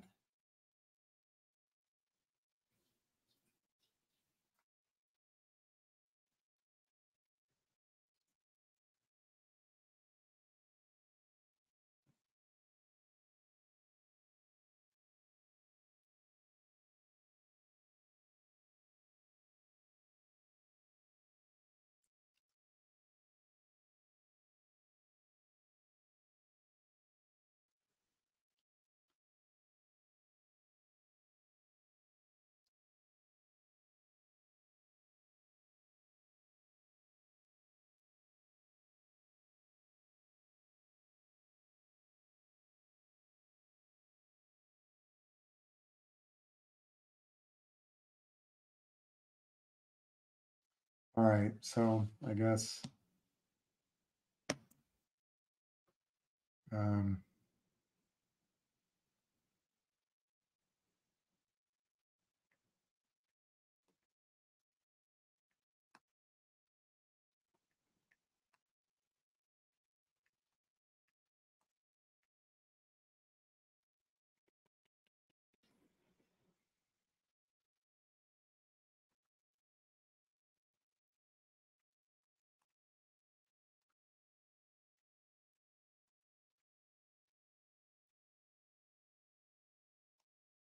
yeah.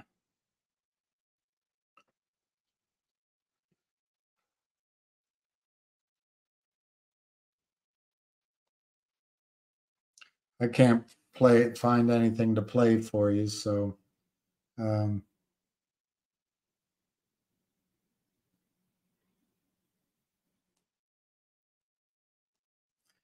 we'll just leave it there. All right, so I'm going to sign off. Yeah, I'm going to go take Lucky for a walk, and tomorrow is Ash Wednesday, and we'll see how we get through the next days.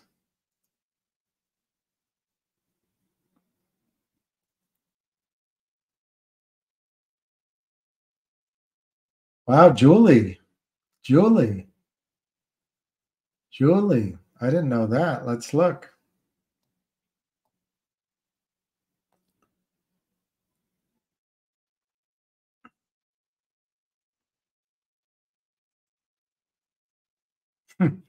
Not on my, it's not on my easy ones. I looked at so many others. Wow, you're right. 920. Wow, Julie, that's pretty cool. I can't tell what the volume is in the aftermarket, but that's pretty cool, huh? So if it goes to 10, that's like 200 pre-split. Vocal was the flavor of the month not too long ago. I don't know your sense of time, Keith, but to my memory, it was January, possibly December, but I think it was the first week of January last year. It's over a year ago that, and of course, I think you're just trying to be simplistic and dramatic, but the CEO of CRTD, which changed its name to Vocal,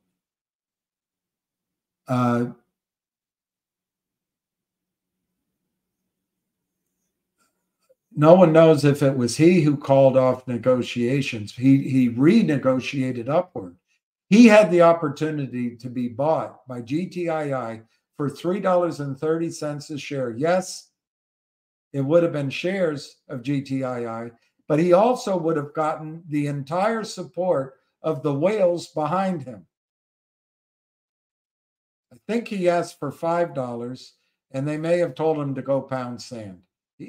After weeks and months of that being out there, he walked away. You ask me if he made the right choice, and you're going to say it was the flavor of the month?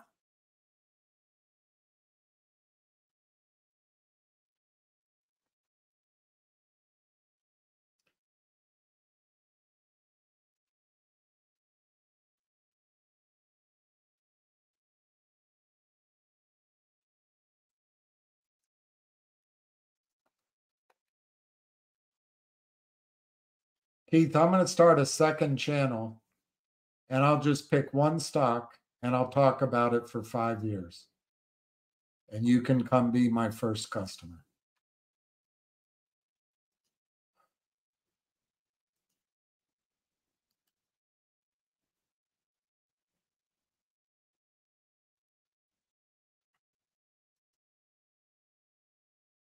Well, thank you for pointing it out. I lost a lot of money in CRTD. I lost more money than I should have. I called in and said, it looks like this deal isn't happening. Oh, yes, it is. It's happening. He confirmed it. And then that afternoon, he backed away. And I took crushing losses. So thank you for pointing it out. I am firmly aware. And it wasn't flavor of the month. It took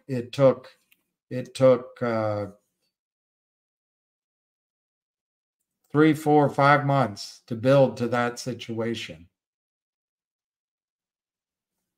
And then to me, he made a completely boneheaded decision, but who knows? It might've been the right decision at that time. It's not the only factor in the demise of CRTD and Vocal, but it certainly took all. And then he went on a campaign to get the hot money out of his own stock. It's almost as if he was paid by Jeff Easton to destroy his own company. But I think he's an honest guy. I don't think Jeff Easton is. So I don't know what happened.